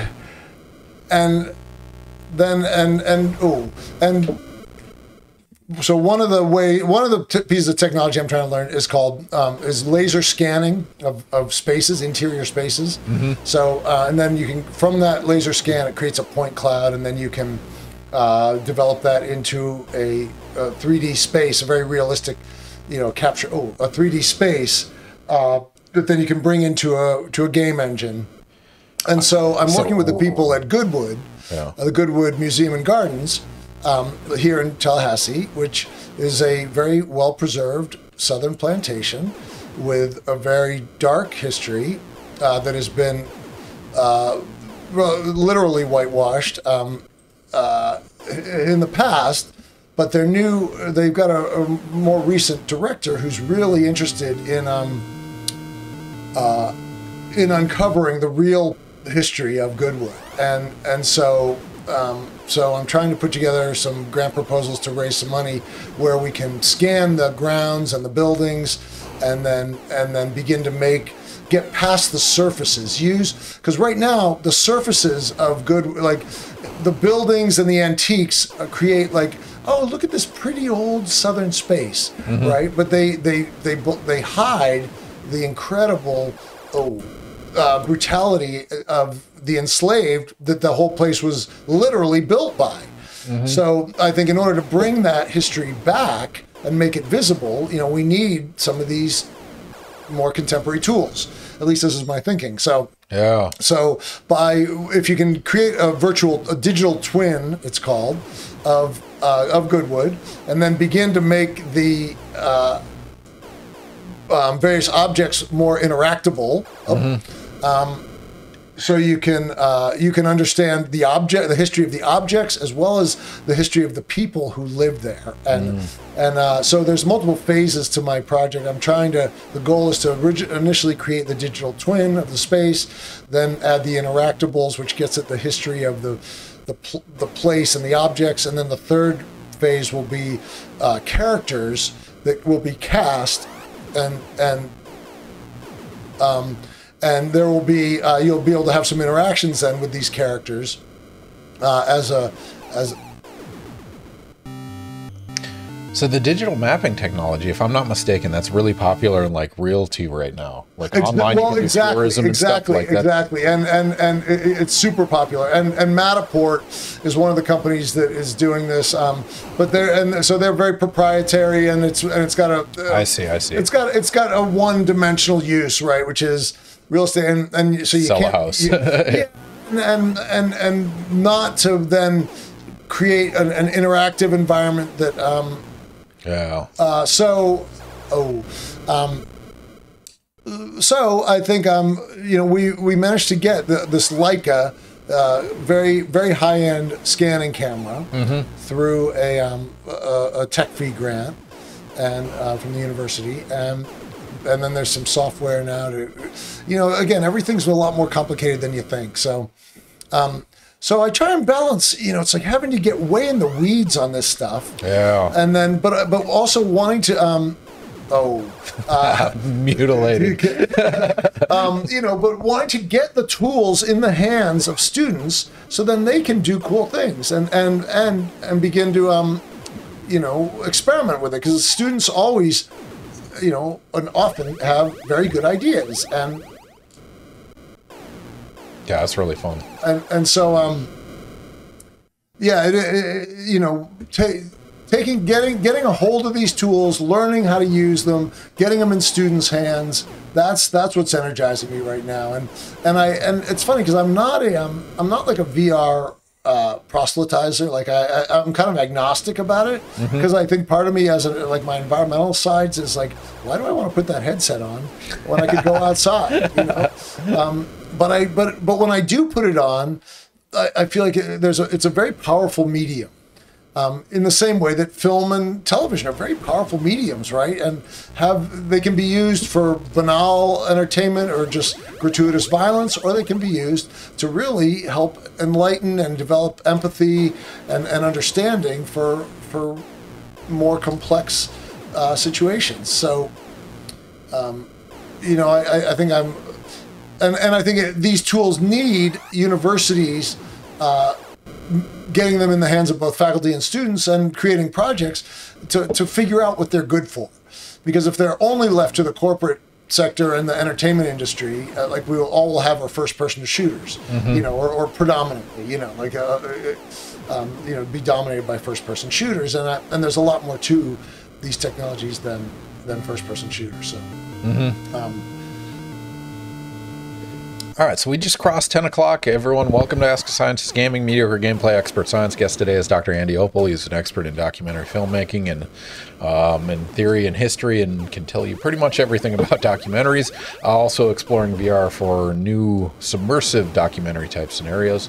But also, we're going to do a quick prediction because it is time. So if you're not following us, click the follow button, get your 300 standard internet units. We're going to do a prediction. In our case, we're doing questions related to the expertise of our guest.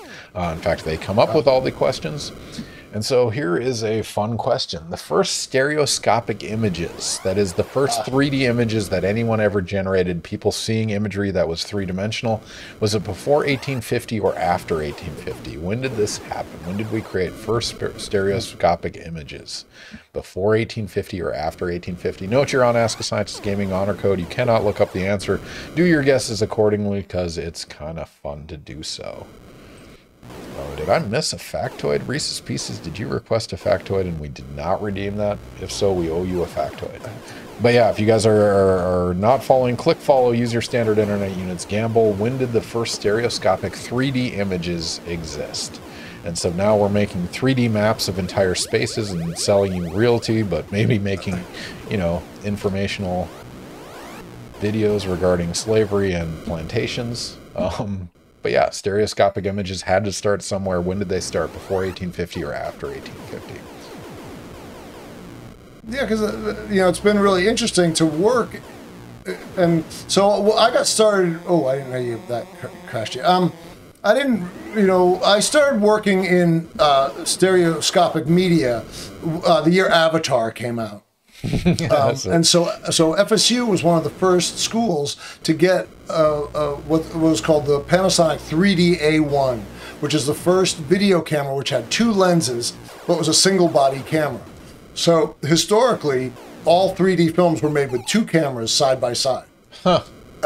But by putting it into a single point and shoot camera, it revolutionized the production of 3D media and made it much easier because the camera stayed in alignment. You could adjust your convergence points much more easily. So starting in 2009, then I've been working in this area and trying to coming from behind. Trying to understand and what's useful and how is it where is stereo media helpful? What does it do for us? What are good applications of it? So for a while, we taught 3D production, just 3D media production, and in the process, I had to go back and learn the history, which this factoid is going to reveal, and among other things, and. But then there was a point where, so it was starting to go out of fashion again. And I was like, okay, man, it's time to give this up. And it's just over. But right at that same moment is when Google Cardboard came out, which was the first kind of consumer level VR that was powered by your phone. And you put your phone in this little cardboard device, and suddenly you had stereoscopic media that was 360. So it was both. So it combined 360 video and stereoscopic, media. So then that I said, okay, well, I will stay with 3D then, and we will go to into VR, and that's what led me into VR and the VR production process. All right, so the question is closed. First stereoscopic 3D images before 1850, after 1850. Andy, what is your answer? My answer is before 1850. Which is crazy when you think about that timeline. I know, well, and it was 1838, the first stereoscopic images, and so it was almost figured out at the exact same time as the advent of photography itself.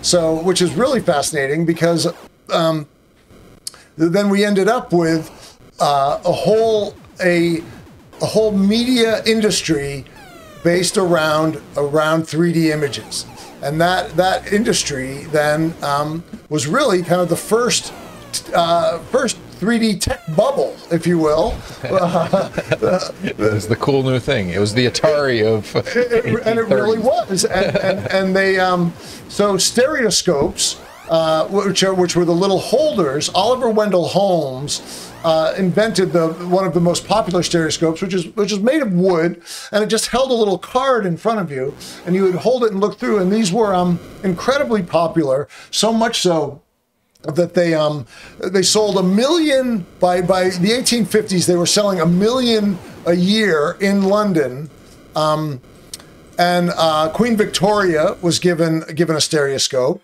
and the gentleman who Charles Wheatstone? No, who's the mayor? Who? Maybe we can put that up there. Might not have. Yeah. So the one of the guys who was the first kind of stereoscope tycoons, if you will, later when he took the fortune that he made selling stereograms, and stereograms are the name for the two image cards that were very popular starting in the 1840s up through about 1880. And those stereograms, and then they then transitioned and became in the first part of the 20th century became the Viewmaster. But that first stereogram tycoon became the mayor of London based on his fortune that he made selling stereograms. So it was one of these early where the tech industry was merging with politics, and so he was the Elon Musk of his time. So in the 1800s. So it's really fascinating. And then what happened was a series of boom and busts where 3D became popular, and then it was a fad, and then it went away, and then it was a fad again, and then it went away, and you know, there were movies, and they tried to add smell, and they used the anaglyph, the red and the blue glasses, and then they used the polarizing lenses, and so all the various techniques to try and revive it at each iteration. And then Avatar in 2009 was the biggest 3D wave, which then launched, you know, for about another 6 or 8 years. You had you had the Lord of the Rings, which was shot at 60 hertz and 60 frames, and really, again, had a lot of people paying extra in the theater for their 3D glasses and things. And there were even home televisions for a while that were 3D monitors, but they realized people didn't like to wear the glasses in their house, so 3D then went away. And by 2008, 17, 18, you know, it was over. Like, you couldn't buy a 3D TV in Costco, you know. But now with VR, you got to wear a headset for VR, so it's a natural fit. If you're going to wear a headset, you might as well view it in stereo. And the stereo media that's created in for the Oculus and for other you know, PSVR and is really awesome. You know, it's part of what makes it so great. So for those of you not familiar, the way your brain generates 3D images, you're essentially tricking your eyes, right? You're doing similar to what you do parallax to figure out the distance of a star from a point. You'd have 2 cameras and you can figure out the distance from that. But a brain is basically tricked into looking at 2 different images but interpreting it as the same image, and you can control the distance based on the overlap between those.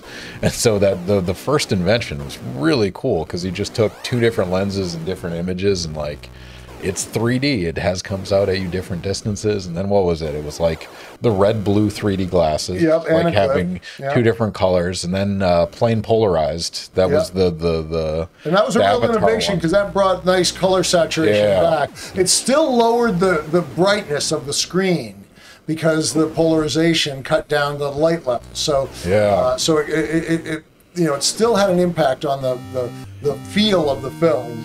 Man, I went to Avatar when I was in grad school, and I was in grad school at University of Southern California. So I was in LA, so I went to the like really nice theater that had like the glass lenses and plain polarized. And I went there with a friend, and afterwards he was like, that was the most information dense movie ever produced in history, right? Because it's not just, you know, what's on the screen, it's 3-dimensional data as well, which is absolutely breathtaking. But here's one for you, Andy. I don't know if you're familiar with circularly polarized light. Have you heard of this? So vertical and horizontal polarized light, like that's how your cell phone works. That's how LCD screens work. And so if you have polarized sunglasses and you look at LCD screen and you tilt your head, it goes from black to like transparent. Yeah. Circularly polarized light is something entirely different. So you can have a left-handed and a right-handed circularly polarized. Exactly. And so if you can get contact lenses with left and right circularly polarized, theoretically you could have 3D vision, 3D advertisements, 3D everything in your casual day-to-day life. And that would be the pinnacle, presumably, of 3D technology. And that circular polarization, actually, that's what Real D, which created those glasses for cinemas and then later for your home televisions, that's what they went to, because what people were doing is they were lying on the couch. Yeah, and the vertical was then, you know, was messed, because so they would do vertical and horizontal, and one would block out, because there's 2 images that are being projected on the screen at the same time. And our brains resolve it to one image. Mm-hmm. But then how you separate out those 2 images has been the big technical problem for filmmakers when you're doing it in a group. Like, it's easy when it's just an individual, because like with a headset on, your eye, one eye is seeing the right image and one eye is seeing the left image. So you it's separated mechanically, mm-hmm. but when it's projected on a screen, the 2 images have to be separated by filters. Mm-hmm. Huggy Bear, welcome back to the stream. I had a 3D TV, neat, while there were 3 channels. That's interesting. I thought I heard there were glassless 3D monitors being worked on. Yes, there are, and we have one in the School of Communication. It's it's not great, but yes, there are. It's they use a lenticular. So I don't know if you ever saw, like, they used to sometimes put them on cereal boxes back in the old days, like a kind of 3D pictures, and that uses it's plastic with then a beveled screen where it is able to send the light from one image more to the left eye and the light from the other image to more to the right eye. That is intriguing. Yeah. Okay, so you're spatially resolving incident light rather than filtering it. Yeah. Wow. Yeah. And you have a screen that does that. Yes. Yeah. And I might want to swing by sometime just to see that, because that's incredible. Yeah. Huh. Yeah, and it was actually made here in Florida. I mean, you have to be staring directly at the screen and perfectly centered. Right, and then the 3D has to be done in a certain way, because there's positive and negative parallax, which means where your eyes converge, they converge at screen plane, or negative parallax is in front of screen plane and positive is behind it, and so you and you can control that in production. You can control where that convergence point is. That's incredible. I did not know about that technology. I'm excited. That's really interesting. One of the things I really liked about the 3D TVs, it has nothing to do with 3D, but you could theoretically do two people watching the same screen, but watching independent things. One's vertical, one's horizontal. So video gaming, obviously, you can't filter out screen watching because you can only see one of the two screens, which I thought was really clever.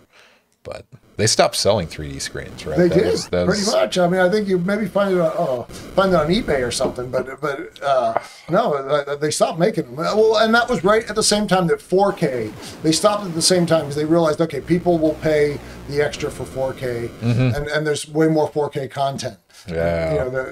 Whereas. I mean, that was probably the problem. The content, like what people made, like Spy Kids 3D was just garbage, like 3D for the sake of 3D and not Avatar-like storytelling. Right. Like, and that's tragic. Yeah. I mean, but we see that with new technologies every time. Like, do they hit? Do they have enough content available? No, that's intriguing. Yeah. Yeah. Circularly polarized contact lenses. Do you want advertising augmented reality in your actual life? That's what's coming. It's meta. I mean, so VR is going through, a bit of a renaissance, but also things like the metaverse are hindering that, presumably to some degree. The cost of 3D virtual equipment. I mean, do you see it still on the up and up, or is it downtrend? Well, where are we on that? This is a good question. The question is, will it suffer the same kind of boom and bust trajectory that the last 150 years of stereoscopic media has given us, or almost 200 years, 1838, so whatever, almost 200 years of boom and bust. I think there's more staying power this time to the VR technology. I personally, the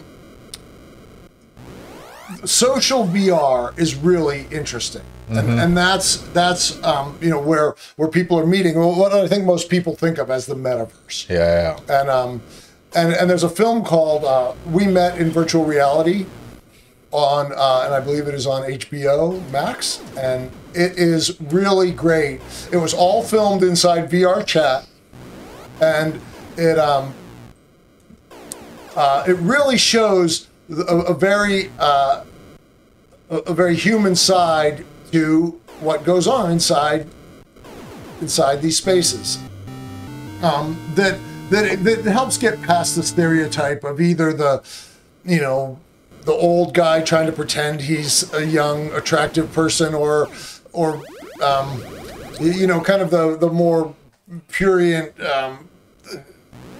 stereotypes, I think. Yeah. And instead shows a real humanity, that people are connecting in ways that a lot of people haven't predicted and didn't anticipate. So I've been really had some really great experiences in social VR, going to virtual Burning Man. That's fun. Yeah, because there were 2 years when Burning Man didn't happen in person because of the pandemic. And so all that creative energy and resources went into creating virtual Burning Man, and it was 10 days only, and it was free, and so, oh, I keep getting my own guys. That's fine. They deserve it. What are they doing? Hanging out with Mars anyway? Come on. They should have taken Musk to economy class to Mars. You know, it's like. I like it. I mean, so like Facebook's metaverse is clearly a bust. Like they've lost billions of dollars. But Apple recently announced virtual reality. They're going after headset. Like that has to be promising. Well, right? And I don't think you can say that that Facebook's is a bust because Facebook is behind Oculus, and Oculus, the self-contained wireless headset has been the thing that I think has gotten a lot of people into the game, and shown people what the possibilities are. So I think their Horizons world isn't that popular right at the moment, but I think it still is a little bit hard to know, because there's different platforms. So there's Alt Space, and there's VR Chat, and then there's Facebook Horizons, and all of these have really complex, diverse things going on in them that people have built that are user generated and built. So. I mean, well, one of the limitations is the technological restriction, like what they let you do with it, right? So like when Facebook took over Oculus, they got rid of a lot of developer tools and things, like they could extend the use of them, or am I getting that wrong? I might be getting that wrong. But even like Apple, it's going to be very proprietary on what they let you do with that technology. And that usually hinders development, right? If you don't have flexibility to do whatever the hell you want. Yeah. But, well, I don't know. I mean, because the Oculus Store is a gatekeeper in the same way that the Apple Store is, and Google Play. Google Play tends to be a little bit more open, but there are lots of other places that you can access content and load it onto your device, and that are user generated games and experiences, so. Again, I think it's evolving because in the way that YouTube blew open the doors for video content creators, and took it out of the hands of the broadcasters.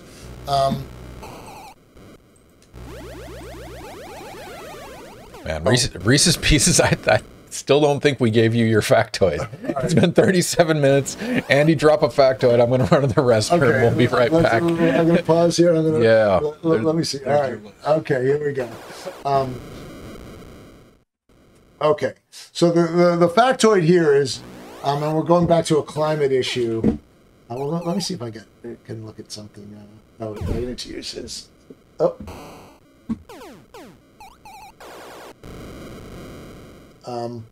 This is good. So the annual weight of plastic production across the globe is equivalent to the weight of the entire human population. And that is a true fact that every year, well, not the history of the production of plastic, but every year we are producing nearly 400 million tons of plastic. And remember, a ton is 2,000 pounds. So 400 million tons of plastic waste, which is equivalent to the weight of the entire human population, according to the UN, the United Nations Environment Program. And it rose. So the plastic waste generated in the early 2000s rose more in a single decade than it had in the prior 4 years. And across the globe, 1 million plastic bottles are purchased every single minute and a half of all plastic produced, and half of all the plastic that is produced is designed for single-use purposes. So, their plastic is described as a forever chemical because it's got a very, very long decomposition timeline. And it is now showing up. It's showing up in organisms in the Marianas Trench. It's showing up it's passing the blood-brain barrier. It's showing up in breast milk. It's showing up in infants' bloodstreams. We have permeated the planet with this substance, and it is just, and with no regard for its long or short-term impacts. So it's really astounding. That's why we call this the Anthropocene. Right, which is a geologic term, the geologic age, but we are marking, geologists in the future will be able to find this layer of plastic in the geologic record, and among the other changes that we're causing to the Earth that humans are marking that are going to remain in the geologic record. And that's why we're able to call it the Anthropocene, and so that, and again, it doesn't have to be this way. There are alternatives. There are biodegradable, plant-based plastic substitutes. There are alternatives. These are choices. These are policy choices, and we can change the situation. It doesn't have to be this way. So I think anytime you're feeling fatalistic, I think you gotta say, okay, how do we change this? How do we vote? How do we get this on the political agenda? How do we change it locally, statewide, nationally? How do we? And Catherine Hayhoe, who's a very famous climate scientist, she says one of the best things we can do about climate change is talk about it. And talk to our friends and family. We need to be talking about these issues. We need to be talking about plastic. We need to be talking about our emissions, consumption. It's an essential step. I think a lot of people feel fatalistic, and it's not it's not game over. We're not done. There is still time to correct a lot of these impacts that can seem overwhelming, but they've come about through choices, maybe not choices that you and I made intentionally, but choices that certain people made in certain boardrooms and in certain legislative chambers were made, but those changes can be reversed and those decisions can be reversed. So I think you gotta remain, if you believe in human agency, you have to remain hopeful. You have to, we don't have a choice. All right. Huggy Beer, going back to the virtual reality, I'm not generally prone to motion sickness, but the one time I tried VR, no bueno for my head. Is that a me problem, or if the technology was better, frame rate resolution, would that not be a problem? Early film, the Lumiere brothers, when they showed a train arriving at the station, people ran out of the theater. So I think there is a learning curve that comes with it, and it's a body learn. We didn't always sit in dark rooms and watch movies for 2 hours, right? People had to learn to do that, and so I think I've found similar things. Most VR experiences right now, the kind of the more documentary type of work that I look at are short. They're 10, 15, 20 minutes at the most. They're not 40-minute experiences. So I think it's not uncommon to feel some motion sickness. I think the trick is to notice when you're feeling bad, take a break, and look for other experiences that don't have so much movement. There's a lot of work out there. It's really diverse. The range of possible experiences is really diverse. So I think spend some time exploring the technology, because I do think it is very powerful, and I do think it's going to be around, and it's going to change. It's going to change the way we work and the way we interact, and it's going to have a big impact on the near future. So I think it's a technology that's worth getting a handle on. I mean, but there are some biological, a lot of that motion sickness, if I'm not mistaken, is like when you turn your head, there's an expectation of a certain visual response. And if the latency of the VR is certain time behind that, that's where that motion sickness comes from, right? There is some degree of that? There is some of that. And then there's also if you've ever been on a ship, Yeah. And when you're Point of inside the reference. ship and you're not able to see the horizon move, Yeah. but the room is moving, your brain, that's what seasickness is. Actually, your brain thinks that you're sick. So it's trying to, so it raises your temperature because it thinks you're biologically sick. So seasickness is your brain trying to, assuming that you're sensing motion when you shouldn't be. But so it's similar with VR, where if your body is not getting the same signals that your eyes are, then your body often reacts with sickness, motion sickness. Yeah, so presumably there's a balance of like experience and what to receive, but also technology. If your frame rate's higher, if your computational power is higher, it should mitigate some of that. So, some of that, yeah. And it's also the production of the media, because some games are better than others, and the way you move around in a game. Some games allow for kind of smooth motion. Others have something they call teleporting, where you put like a little marker goes ahead of you, and then you just leap to that marker automatically, and that tends to reduce motion sickness. So using teleporting as opposed to smooth movement, because the smooth movement can be unsettling. Catching up on a few comments. Goodman JM, I went to Virtual Burning Man with Dr. Opel. Amazing host, genius. Awesome. Thank you for joining us, Goodman. Thank you for being on the stream. If you're not following, click the follow button. It helps for our visibility as well as other things. Plus, you get standard internet units. A big spooky skeleton. I promised myself I'll buy whatever VR headset Valve releases next. Money be damned. The main complaint I've heard for VR is lack of content. Yeah, I don't think so. I mean, maybe, for serious gamers that are wanting a particular kind of first-person shooter thing or something, I think I've heard that. But I've found, an incredible variety and wealth of content and experiences. But if you don't like social VR, you don't want to explore that world. That's the thing. Whether it's VR chat or Altspace or even Meta's Horizons, there's a lot going on there. So everything from performances to classes, to meetups, it's diverse. So I think it's more about taking the time to explore and be willing to try some of the more, maybe things that aren't so easily identified as like, okay, I know what this is a first-person shooter. This is an RPG.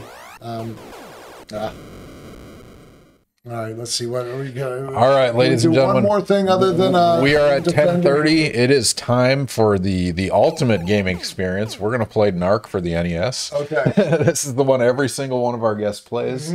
We're going to do it with infinite lives, infinite missiles, infinite bullets, and you are about to win the war on drugs. So, this game was written and designed by Nancy Reagan. Enjoy your journey. Literally says, just say no. So go ahead and press start. Okay. Your goal in this is going to be walk right and just find doors. So you get no advantage for killing people. So there's 2 buttons, but they give you 4 commands. If you tap B, you jump. If you hold B, you squat. If you tap A, you do rockets. If you hold A, you do bullets. So just play around with it. But yeah, walk right. Do I kill these monks? You can if you want. It doesn't give you anything. So yes, this was an early arcade game. Were these drug dealers, or they are? Or flashers. They're Buddhist drug dealers, though. they look like they've just come out of the monastery. But oh man, I didn't time you. Oh, okay, we're gonna start over. Okay. We got a timer. I speedrun video games, so I take my timing of gaming very seriously. All right, well, but you gotta tell. It's like we were saying, the game structures. Your goals. So what are my goals? My goal is to just get to the end. Do I blow past? Walk right, find a door. Walk right, find the door. Yep, that's it. All right, press start. I'll start the timer when it goes. This started as a joke. Now every single guest plays. So you will be on a leaderboard with every faculty member that has been a guest. Okay. So heads up, no pressure. All right. And I know I can crouch. Yep. I crouch and shoot, but I can't jump. You can jump. If you tap B, you jump. So they turn 4 buttons into, yeah, okay. just based on how long you hold. hold I see. If I hold it, it crouches. There we go. But he doesn't die. No, you have infinite life. Oh, that's my door. Yep. Sorry. It's going to be go right. You're going to find key cards. You're going to find doors, and you're going to walk through them. And this is the game of NARC.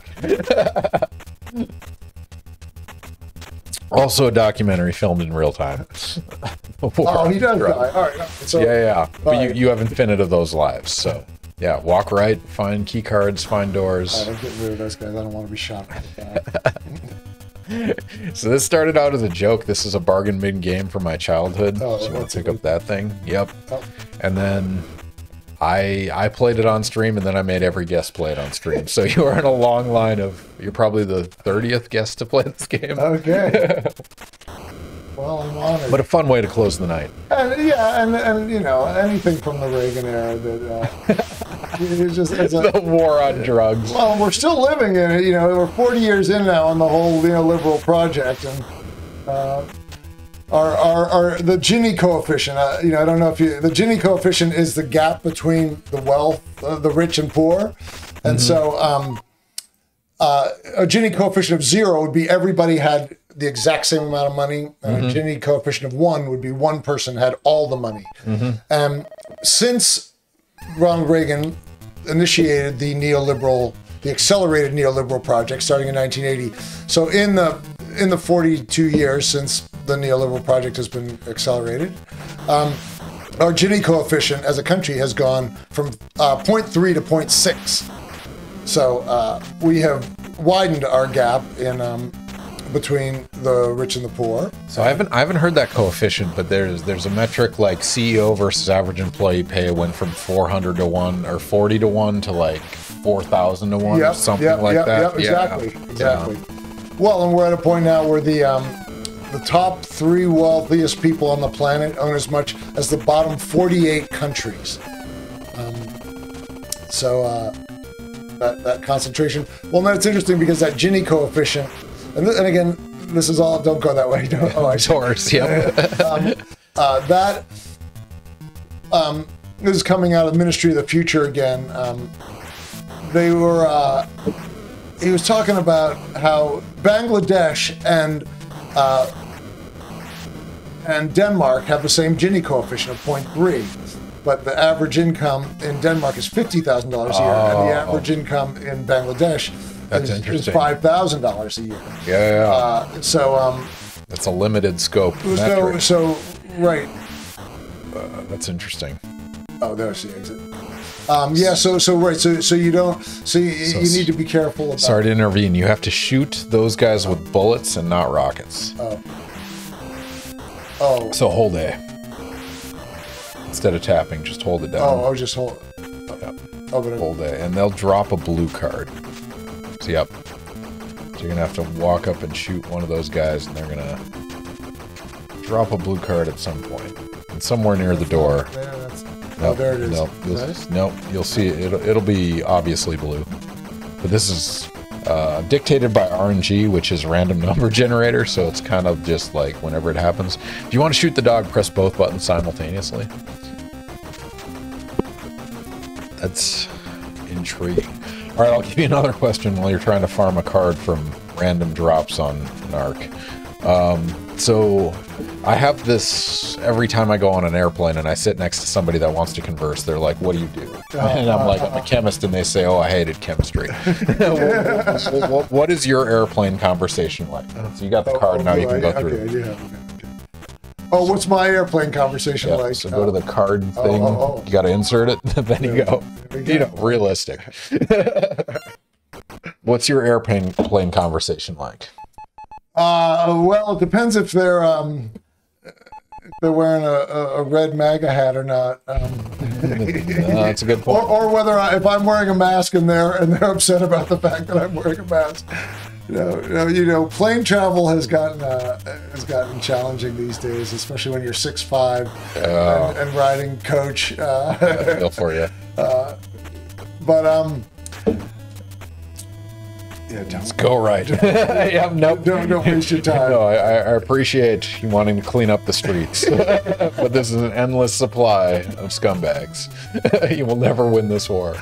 Oh, yeah. You know, I like to talk to people, and I like to hear stories. I like to hear their you know what they're up to. So no, I like to talk to people, and I like to talk to people. You know, I like to talk to conservatives who are willing to talk. I don't like to talk to like people. When people get angry at me because I'm wearing a mask, that's when I get upset. So go to the car. You can actually jump in it if you tap B. I mean, so when they ask you, what do you do? I mean, is your answer professor? Is it filmmaker? Is it like how do you broach that? Right. And yeah, that spawns a lot, right? That's yeah. Is it both buttons you said? No, just tap B. Just short, just like yep. Okay. All right, now you're in the car. Look at that. Oh. No, but now. That's our favorite part. But so can you, if you come to the you can memorize a pattern, and, yeah, but you don't have a choice. You don't know this game. Sorry. So much fun. You'll get another one. Don't worry. Oh, good. Okay. He's kind of got a Michael Jackson thing going on, doesn't he? But yeah, I'm sitting next to you on an airplane. I'm like, what do you do? What's your answer? I would probably say I'm a professor. Yeah, and then let it go from there. Well, what are you a professor of? Exactly, and then try and keep it generic and see where the probing goes. I see. But it's the same with I've had practice of this because jump and you can get over this. The other button, there you go. Because I graduated from Harvard as an undergrad, so it's often like, well, where'd you go to school? I went to school in the Northeast. Because it's like I don't like to. People then you bias it, yeah. Yeah, they make certain assumptions, and then it gets into some annoying conversation of like, oh, so I would just assume like if they really want to know, then we'll talk about it. But I'm always hesitant to just have that be like the first thing they think about me, like so. It's kind of the same with being a faculty member and wanting to downplay it. But then when they do get around to it, I often say it's the best job. It's the last best job is what I say, because it's been tenure and the time being paid to think, which is how I think a lot of my job is. Well, now you can add getting paid to play video games to your resume. This is outreach. This counts. It's research. Absolutely. No, we're forming collaborations. We're building bridges, ladies and gentlemen. Absolutely. This isn't just us drinking alcohol and playing video games. That's absurd. All right, back in the car, ladies and gentlemen. All right, we're going to do another predictions. This one is science related. It's a historical science related one. Start prediction. If you're not following us, click the follow button. We're going to give you some standard internet units. We're going to be asking a question about national parks. Note you are on Ask a Scientist Gaming Honor Code. You could look up this answer. It's pretty straightforward, but try to answer it without looking up that answer, because these are imaginary internet units and they don't matter. But let's answer this question. What? Error creating prediction? Does it not like the period? What the heck? I don't know why it's not letting me do that. That's interesting. So sometimes Twitch has filters for keywords and we don't know what they are. Like microfluidics is one of those. GPA is another one. We don't know why that is either. And I don't know what about this question is not making it happy. Is it the question or is it the answer? As you traverse, you made it farther than most. you took the researched approach. Yeah.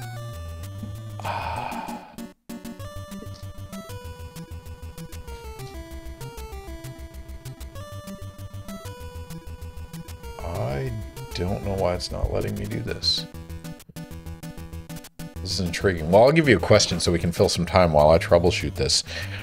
If you had like 2 years to start over in a different discipline, like learn a different expertise, become a chemist, a physicist, a sociologist, a whatever, where would you go? What would you do? Yeah, that's a good question. I think I think I might be a journalist. Because I think one of the frustrations of academic writing is the small audience, and I like to feel like people are actually reading what I've bothered to write, and bothered to put if I have something to say. All right. And I guess I also want to. Sorry to interrupt. Huggy Beer, apparently that showed up. It was saying it was an error on my screen. I apologize for you guys. I'm opening it up again. The question is, the first national park in the United States, was it Yellowstone or was it Yosemite? You guys have 2 minutes to answer this question. If you're not following, click the follow button, use your standard internet units, gamble them. You can make us drink alcohol. You can request a factoid. I apologize for cutting you off if you guys answered already, but answer again. It's open. But yeah, sorry, Andy. You want people to read what you're writing. Yeah. And so I think being a journalist and or investigative journalist would probably be my my alternate career path. At least one of them, because I've also written some children's books, and I've really enjoyed that process. I've got a series of children's books. I mean, what's nice about that is you can at least track clicks and views and book purchases. And so you want to grab that card. Go back in that door. Grab that white card. I mean, that is one of the, I guess peer-reviewed literature now tracks views and things like that. So you get some metrics at least. No, the hitbox is terrible. The tracking, like... And do I know when I picked it up? No, it should fly off screen. It's just it's a weird. So go right. And just go over it. Yeah. Do I have to press a button? No, I think you just have to go over it, and it's just a weird. Yeah. What it looks like and where it is not the same thing. We need a virtual reality version of NARC. Right. There we go. Okay, press up, but not too up. There we go. There we go. Now left to the silver card door. And you're through. Okay. So journalism, that would be, it's a very interesting time to get in the field of journalism, right? Because traditional journalism, the whole industry's collapsed. Yeah, like what does that look like now? Well, and then in some ways, like everyone is a writer now, with Substack and trying to do like an independent journalism where people pay. But then again, like somebody like Heather Cox Richardson, I don't know if you know her, she's a historian who has, a couple thousand followers who all pay her, $10 a month, and she's making way more money writing her daily. She writes 5 times a week, maybe 500 to 750 words a day, and is making way more money doing that than. So you have to. I gotta go find the green card. You have to shoot these Rambo-looking guys with bullets, not rockets, but bullets. So hold. Yep. But not the. Oh. Yep. For some reason, it only drops the Rambo guys when you hit them with bullets. I don't know the rules. Actually, I do know the rules of this game because we've deconstructed it. We've played a lot of NARC. But. No, that's intriguing. But there it is. That scenario you're describing is the exception and not the standard. For every one of those success stories, there's thousands. Oh, and there's a lot of people who are putting their work out there and it's quality work and nobody's seeing it. And they're really smart and have really interesting things to say. But so maybe that wouldn't be my. Then otherwise, I don't know. I might get into boat building. I really love boats, and I grew up on a lake and always. That's fun. I've always had boats and sailboats and motorboats and Florida's a good place to land for that. Yeah, although we're far from the water really to make it. Where I grew up in New England, we had better access, so. Go right. Stop. No, you're not gaining anything. You're losing time. You are in a pride fest versus your colleagues. Oh, that's right. There's a timer. But it's very hard to tap my competition gene because I don't really have one. Oh, no worries. None of this matters. This is entirely made up. The boss at the end will dictate everything. It's absolutely terrible. All right. So the guess was first national park. Andy, what is the answer? The answer is Yellowstone. 98% got that correct. We had a dark horse vote. Huggy Beer went against it. That would have been a 51 to pay out had it been Yosemite, but the answer is Yellowstone. Yeah. And I'll do the quote here. It's March 1st, 1872. President Ulysses S. Grant signed the Yellowstone National Park Protection Act into law. The first national park was born. So after that, it was Sequoia in 1890, Yosemite in 1890, and Mount Rainier in 1899. So again, a decision to protect the environment. Yeah, and John Muir, creator of the Sierra Club, played a key role in all that. Was a major voice. And all right, Goodman Jam is doing a plug for you. Tell them about the documentary In the Lunch Counter with Tamir Rice's mom. Oh, the Traveling While Black. That's one of yours? Yeah, no, but that is a VR documentary that is incredible. So Traveling While Black, and it was shot in the diner. So the man who created the Green Book, and the Green Book was a guide for African Americans traveling in the 50s, like post World War II, 50s and 60s, finding safe restaurants and hotels that would be safe for African Americans to stay and eat in. And so he owned a diner in Washington, D.C., and so the film is shot in that diner and goes through some of this history. And So you have the card. Sorry, I missed it. Yeah. Okay. You have the blue and the red. You'll go through those. Yep. And then, so in the final scene, then you are sitting in the booth in the diner with Tamir Rice's mother. Wow. Who is then telling the story. And it's funny because earlier in the piece, all the people in the diner at the counter are all doing their thing. But then finally, in that last scene, everyone at the counter turns and is listening to Tamir Rice's mother tell the story. And this is VR 3D. You can look at the room. Yeah, you can look all around. And then they get really interesting visual effects because there's a mirror right next to you because you're sitting in the booth. I mean, that's intriguing because you get a social experience in a movie. Yeah, like in a submersion. And that's wow. Exactly. No, it's really... that's a different storytelling mechanism than you're used to. That's breathtaking. Right, and that's part of what captured my attention. That's interesting. And felt like, okay, there's something going on with this technology, and there's some real power in it. And we need to explore these tools and get it in the hands of students and other creative people and see what we can do. And I'm saying this on record for YouTube. You should kill the dogs. Hold both buttons and you'll squat and bullets. Yep. We kill a whole lot of dogs every stream. I apologize to the audience who's sensitive to that subject matter. Well, he's kind of like RoboCop, isn't he? Oh, yeah, no. But it's funny because RoboCop would not be a fan of Nancy Reagan. But, True. But RoboCop, that's it. All right. Now you got to shoot the guy in the wheelchair with a rocket. Oh, okay, yeah. So the other sentence I utter every stream. Terry Galloway would like this, like shooting the guy in the wheelchair. She's a good one for crip humor. But yeah, when he comes out, tap A, rocket the wheelchair guy. You have to do that 3 times. This is where the game gets pretty terrible. Oh, just tap A. Yep. Yep. So a little faster. There you go. Uh-oh. Yeah, so you have about 7 frames to do a tap A to get a rocket. All right, what else? What do I have left on my list? I guess this is a fun one. What is your, like, in your professional career as an academic, as a professor, what is your, like, I made it moment, or your, like, I finally did it, or pinnacle of achievement? What is your most impactful moment? Interpret that as you will.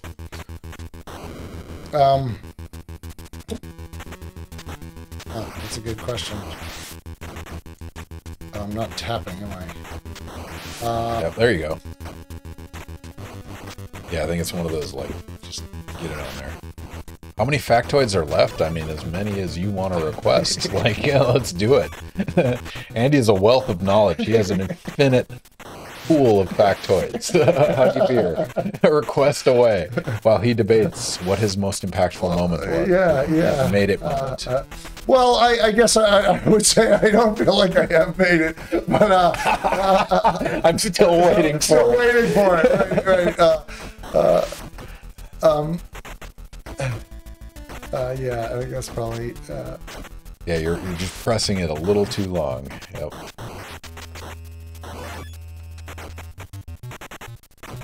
So maybe press it less hard. Yeah. Like the harder you press, it has a detection range. Yeah. I'm just gonna.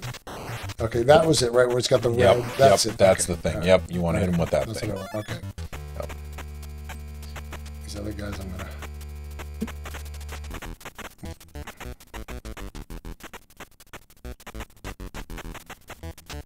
We learned a lot about history tonight. Yeah, and I'm always a little suspicious of kind of the making it thing too. You know,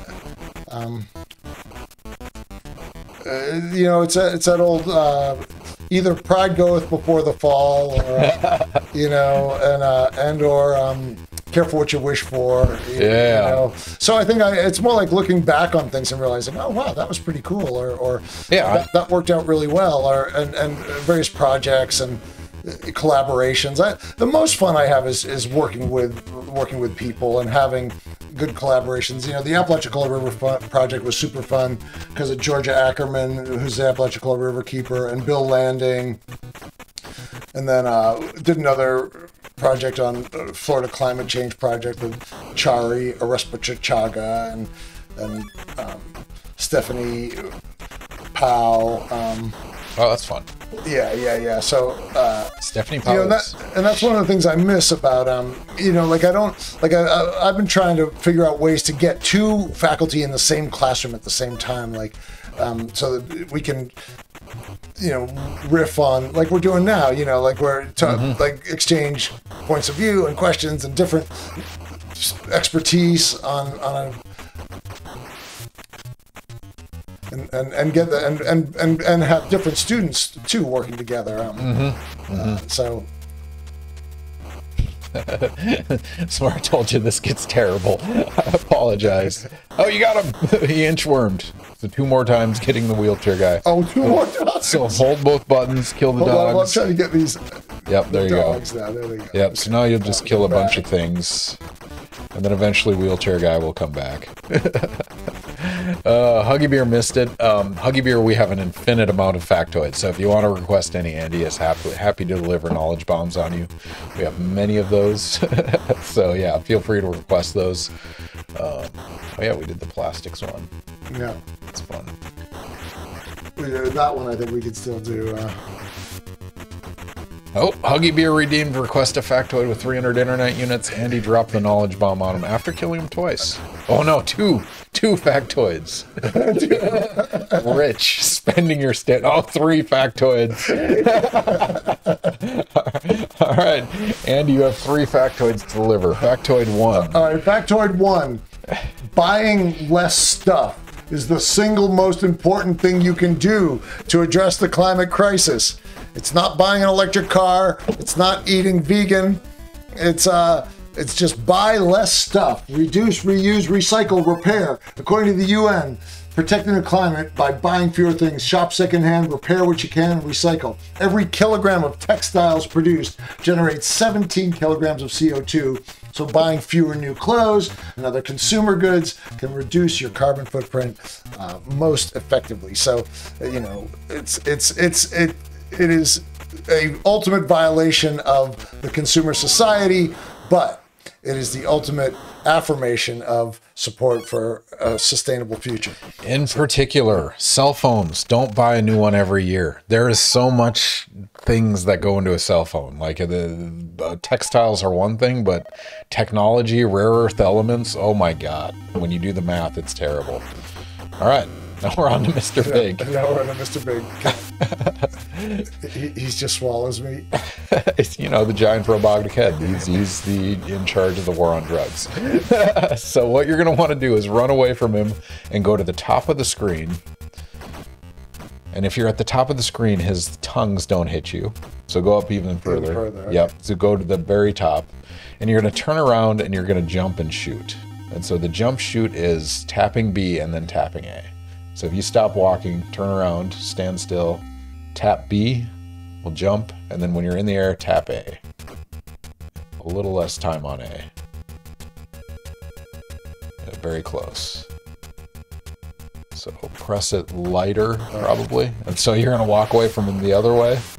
And you're going to basically have to shoot him in the hat to get his hat off. Oh. All right, well, one factoid down. Andy, another one while fighting Mr. Big. No pressure. Right, let's see.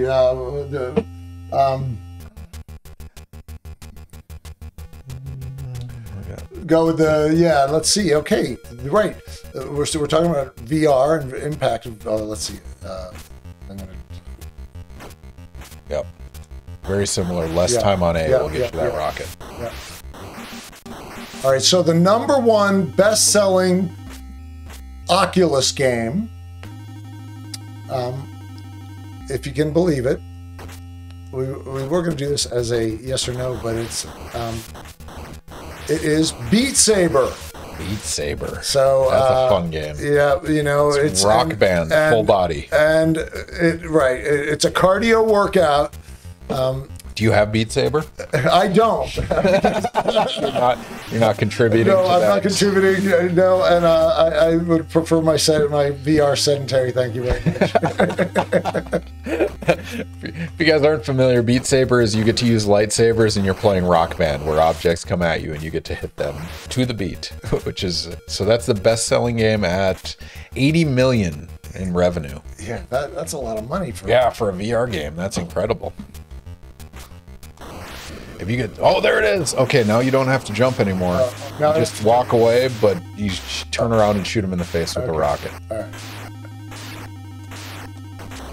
So get some distance.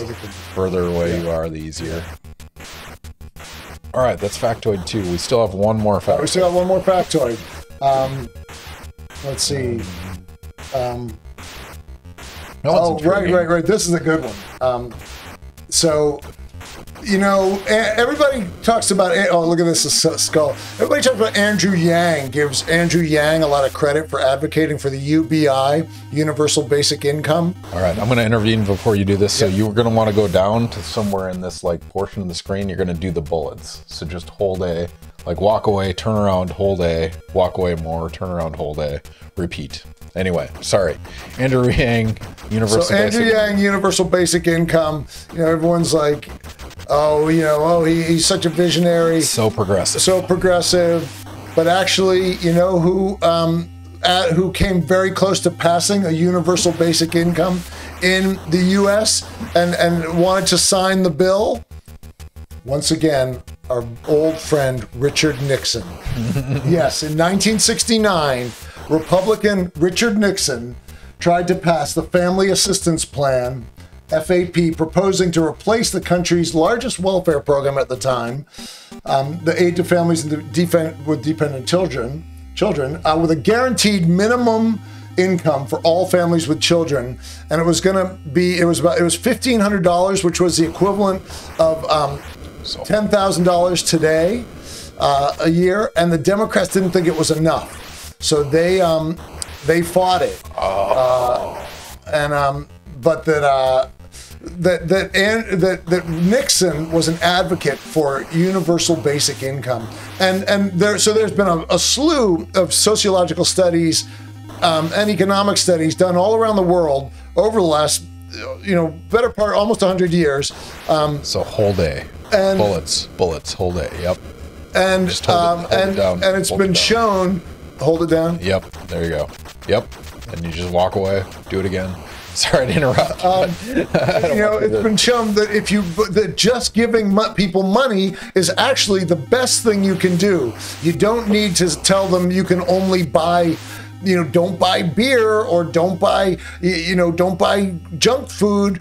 All these like anxieties about like, oh, people need to be encouraged to do the right thing. Actually, when you give people the money when they don't have any, they actually use it really wisely and better their lives. So it's UBI is an old idea that has been shown to be incredibly effective in numerous studies over the last 100 years, and we had a chance at it in 1969 under Republican President Richard Nixon, but instead we didn't. It didn't happen, and now the whole idea is talked about as if it's some socialist pipe dream. That only AOC would support. Yeah. And so again, we've forgotten our history. We've forgotten the science of help, how do you serve people in need, and how do you help people out of, because really the problem with being poor is a lack of money. It's not a lack of intelligence. It's not a lack of morals. It's work ethic or drive. Or work ethic or drive. It's a lack of money. Yeah. And so and yet the grafting on of morality onto poverty is just such a widespread assumption that drives so much of our politics, and it's so misguided. And so, it's a recent development. It's really been accelerated recently. So if we could really just get,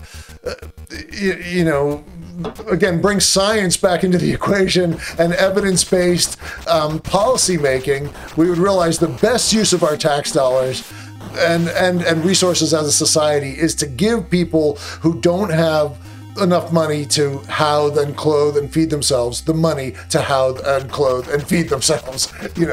All right, I'm going to give you a tip on this. Okay. So walk away from him, turn back and shoot him, but press up a little bit while you're shooting him. Okay. And it's the hit boxes are terrible. I apologize for this, boss. There you go. All right. There. Sorry. Now it's a dog food tray. It looks like dog food. And you have your gold card. Okay. Good. My gold card. Maybe I can get bumped up to Delta Comfort Plus. Okay, here we go. If anyone has suggestions on who we should raid, put them in chat right now. We are wrapping up really soon. Yeah. Man, I'll have to see who's in. Well, thank you, Ken, for this this game. this interesting experience. This is civil forfeiture the level. There's the door. All right. 32 minutes and 13 seconds. Congratulations. You won the war on drugs. Yeah, exactly. You made the board. You're not at the bottom. You're not at the top. You're somewhere in the middle. That's fine. All right. If anyone has suggestions on who we should raid, you should put those in chat right now. You should put your initials. Okay. They won't keep beyond me shutting this program, but it feels good to put initials in. Oh, yeah. Probably been a while. Old school.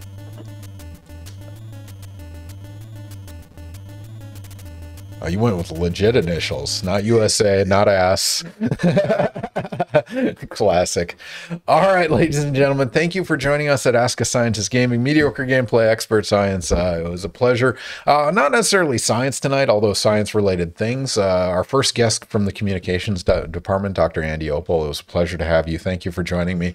It's got to be weird receiving an email saying, "Do you want to play video games and talk on stream?" But you said yes, and I really appreciate that. Do you have any parting words for the audience? Well, I really appreciate you having me, Ken, and I think science, we need to expand the definition a bit, and you have tonight by inviting me in, and I think this is the dialogue and the collaborations that need to happen is between the arts and the sciences. Absolutely. And tonight was a great example of that. So thank you very much for having me. No, it's been an awesome dialogue, and I really appreciate it. Again, I have fun. I learn everything every time we do these streams, so I really appreciate it. Anyone joining the stream, again, follow us, get notifications about future streams. We're every other Wednesday night. Typically, next in 2 weeks, we'll actually have it on Thursday night. We have a special guest, Dr. Josh Melko from University of North Florida, who's actually a professor in the chemistry department there, but also had a year leave of absence to be a congressional advisor. So he was in Washington, D.C., actually working with politicians, talking to them about science and things like that. So builds really nicely on a lot of things we talked about this week. But that'll be Thursday. I think that's December 1st, I want to say. Yes, December 1st, Thursday, December 1st, 8 to 11 p.m. Josh Melko will be on. Join us again. You can ask him all the questions about all the dirt he's learned in his time at Washington, D.C. But yeah, until then, it's a pleasure. Your guys' questions and communications and comments really make this an awesome experience. We really love our time here. So we'll figure out somebody to raid, probably somebody in the sciences. But until we see you guys again, it has been a pleasure. Thank you, as always, for joining us. Until next time.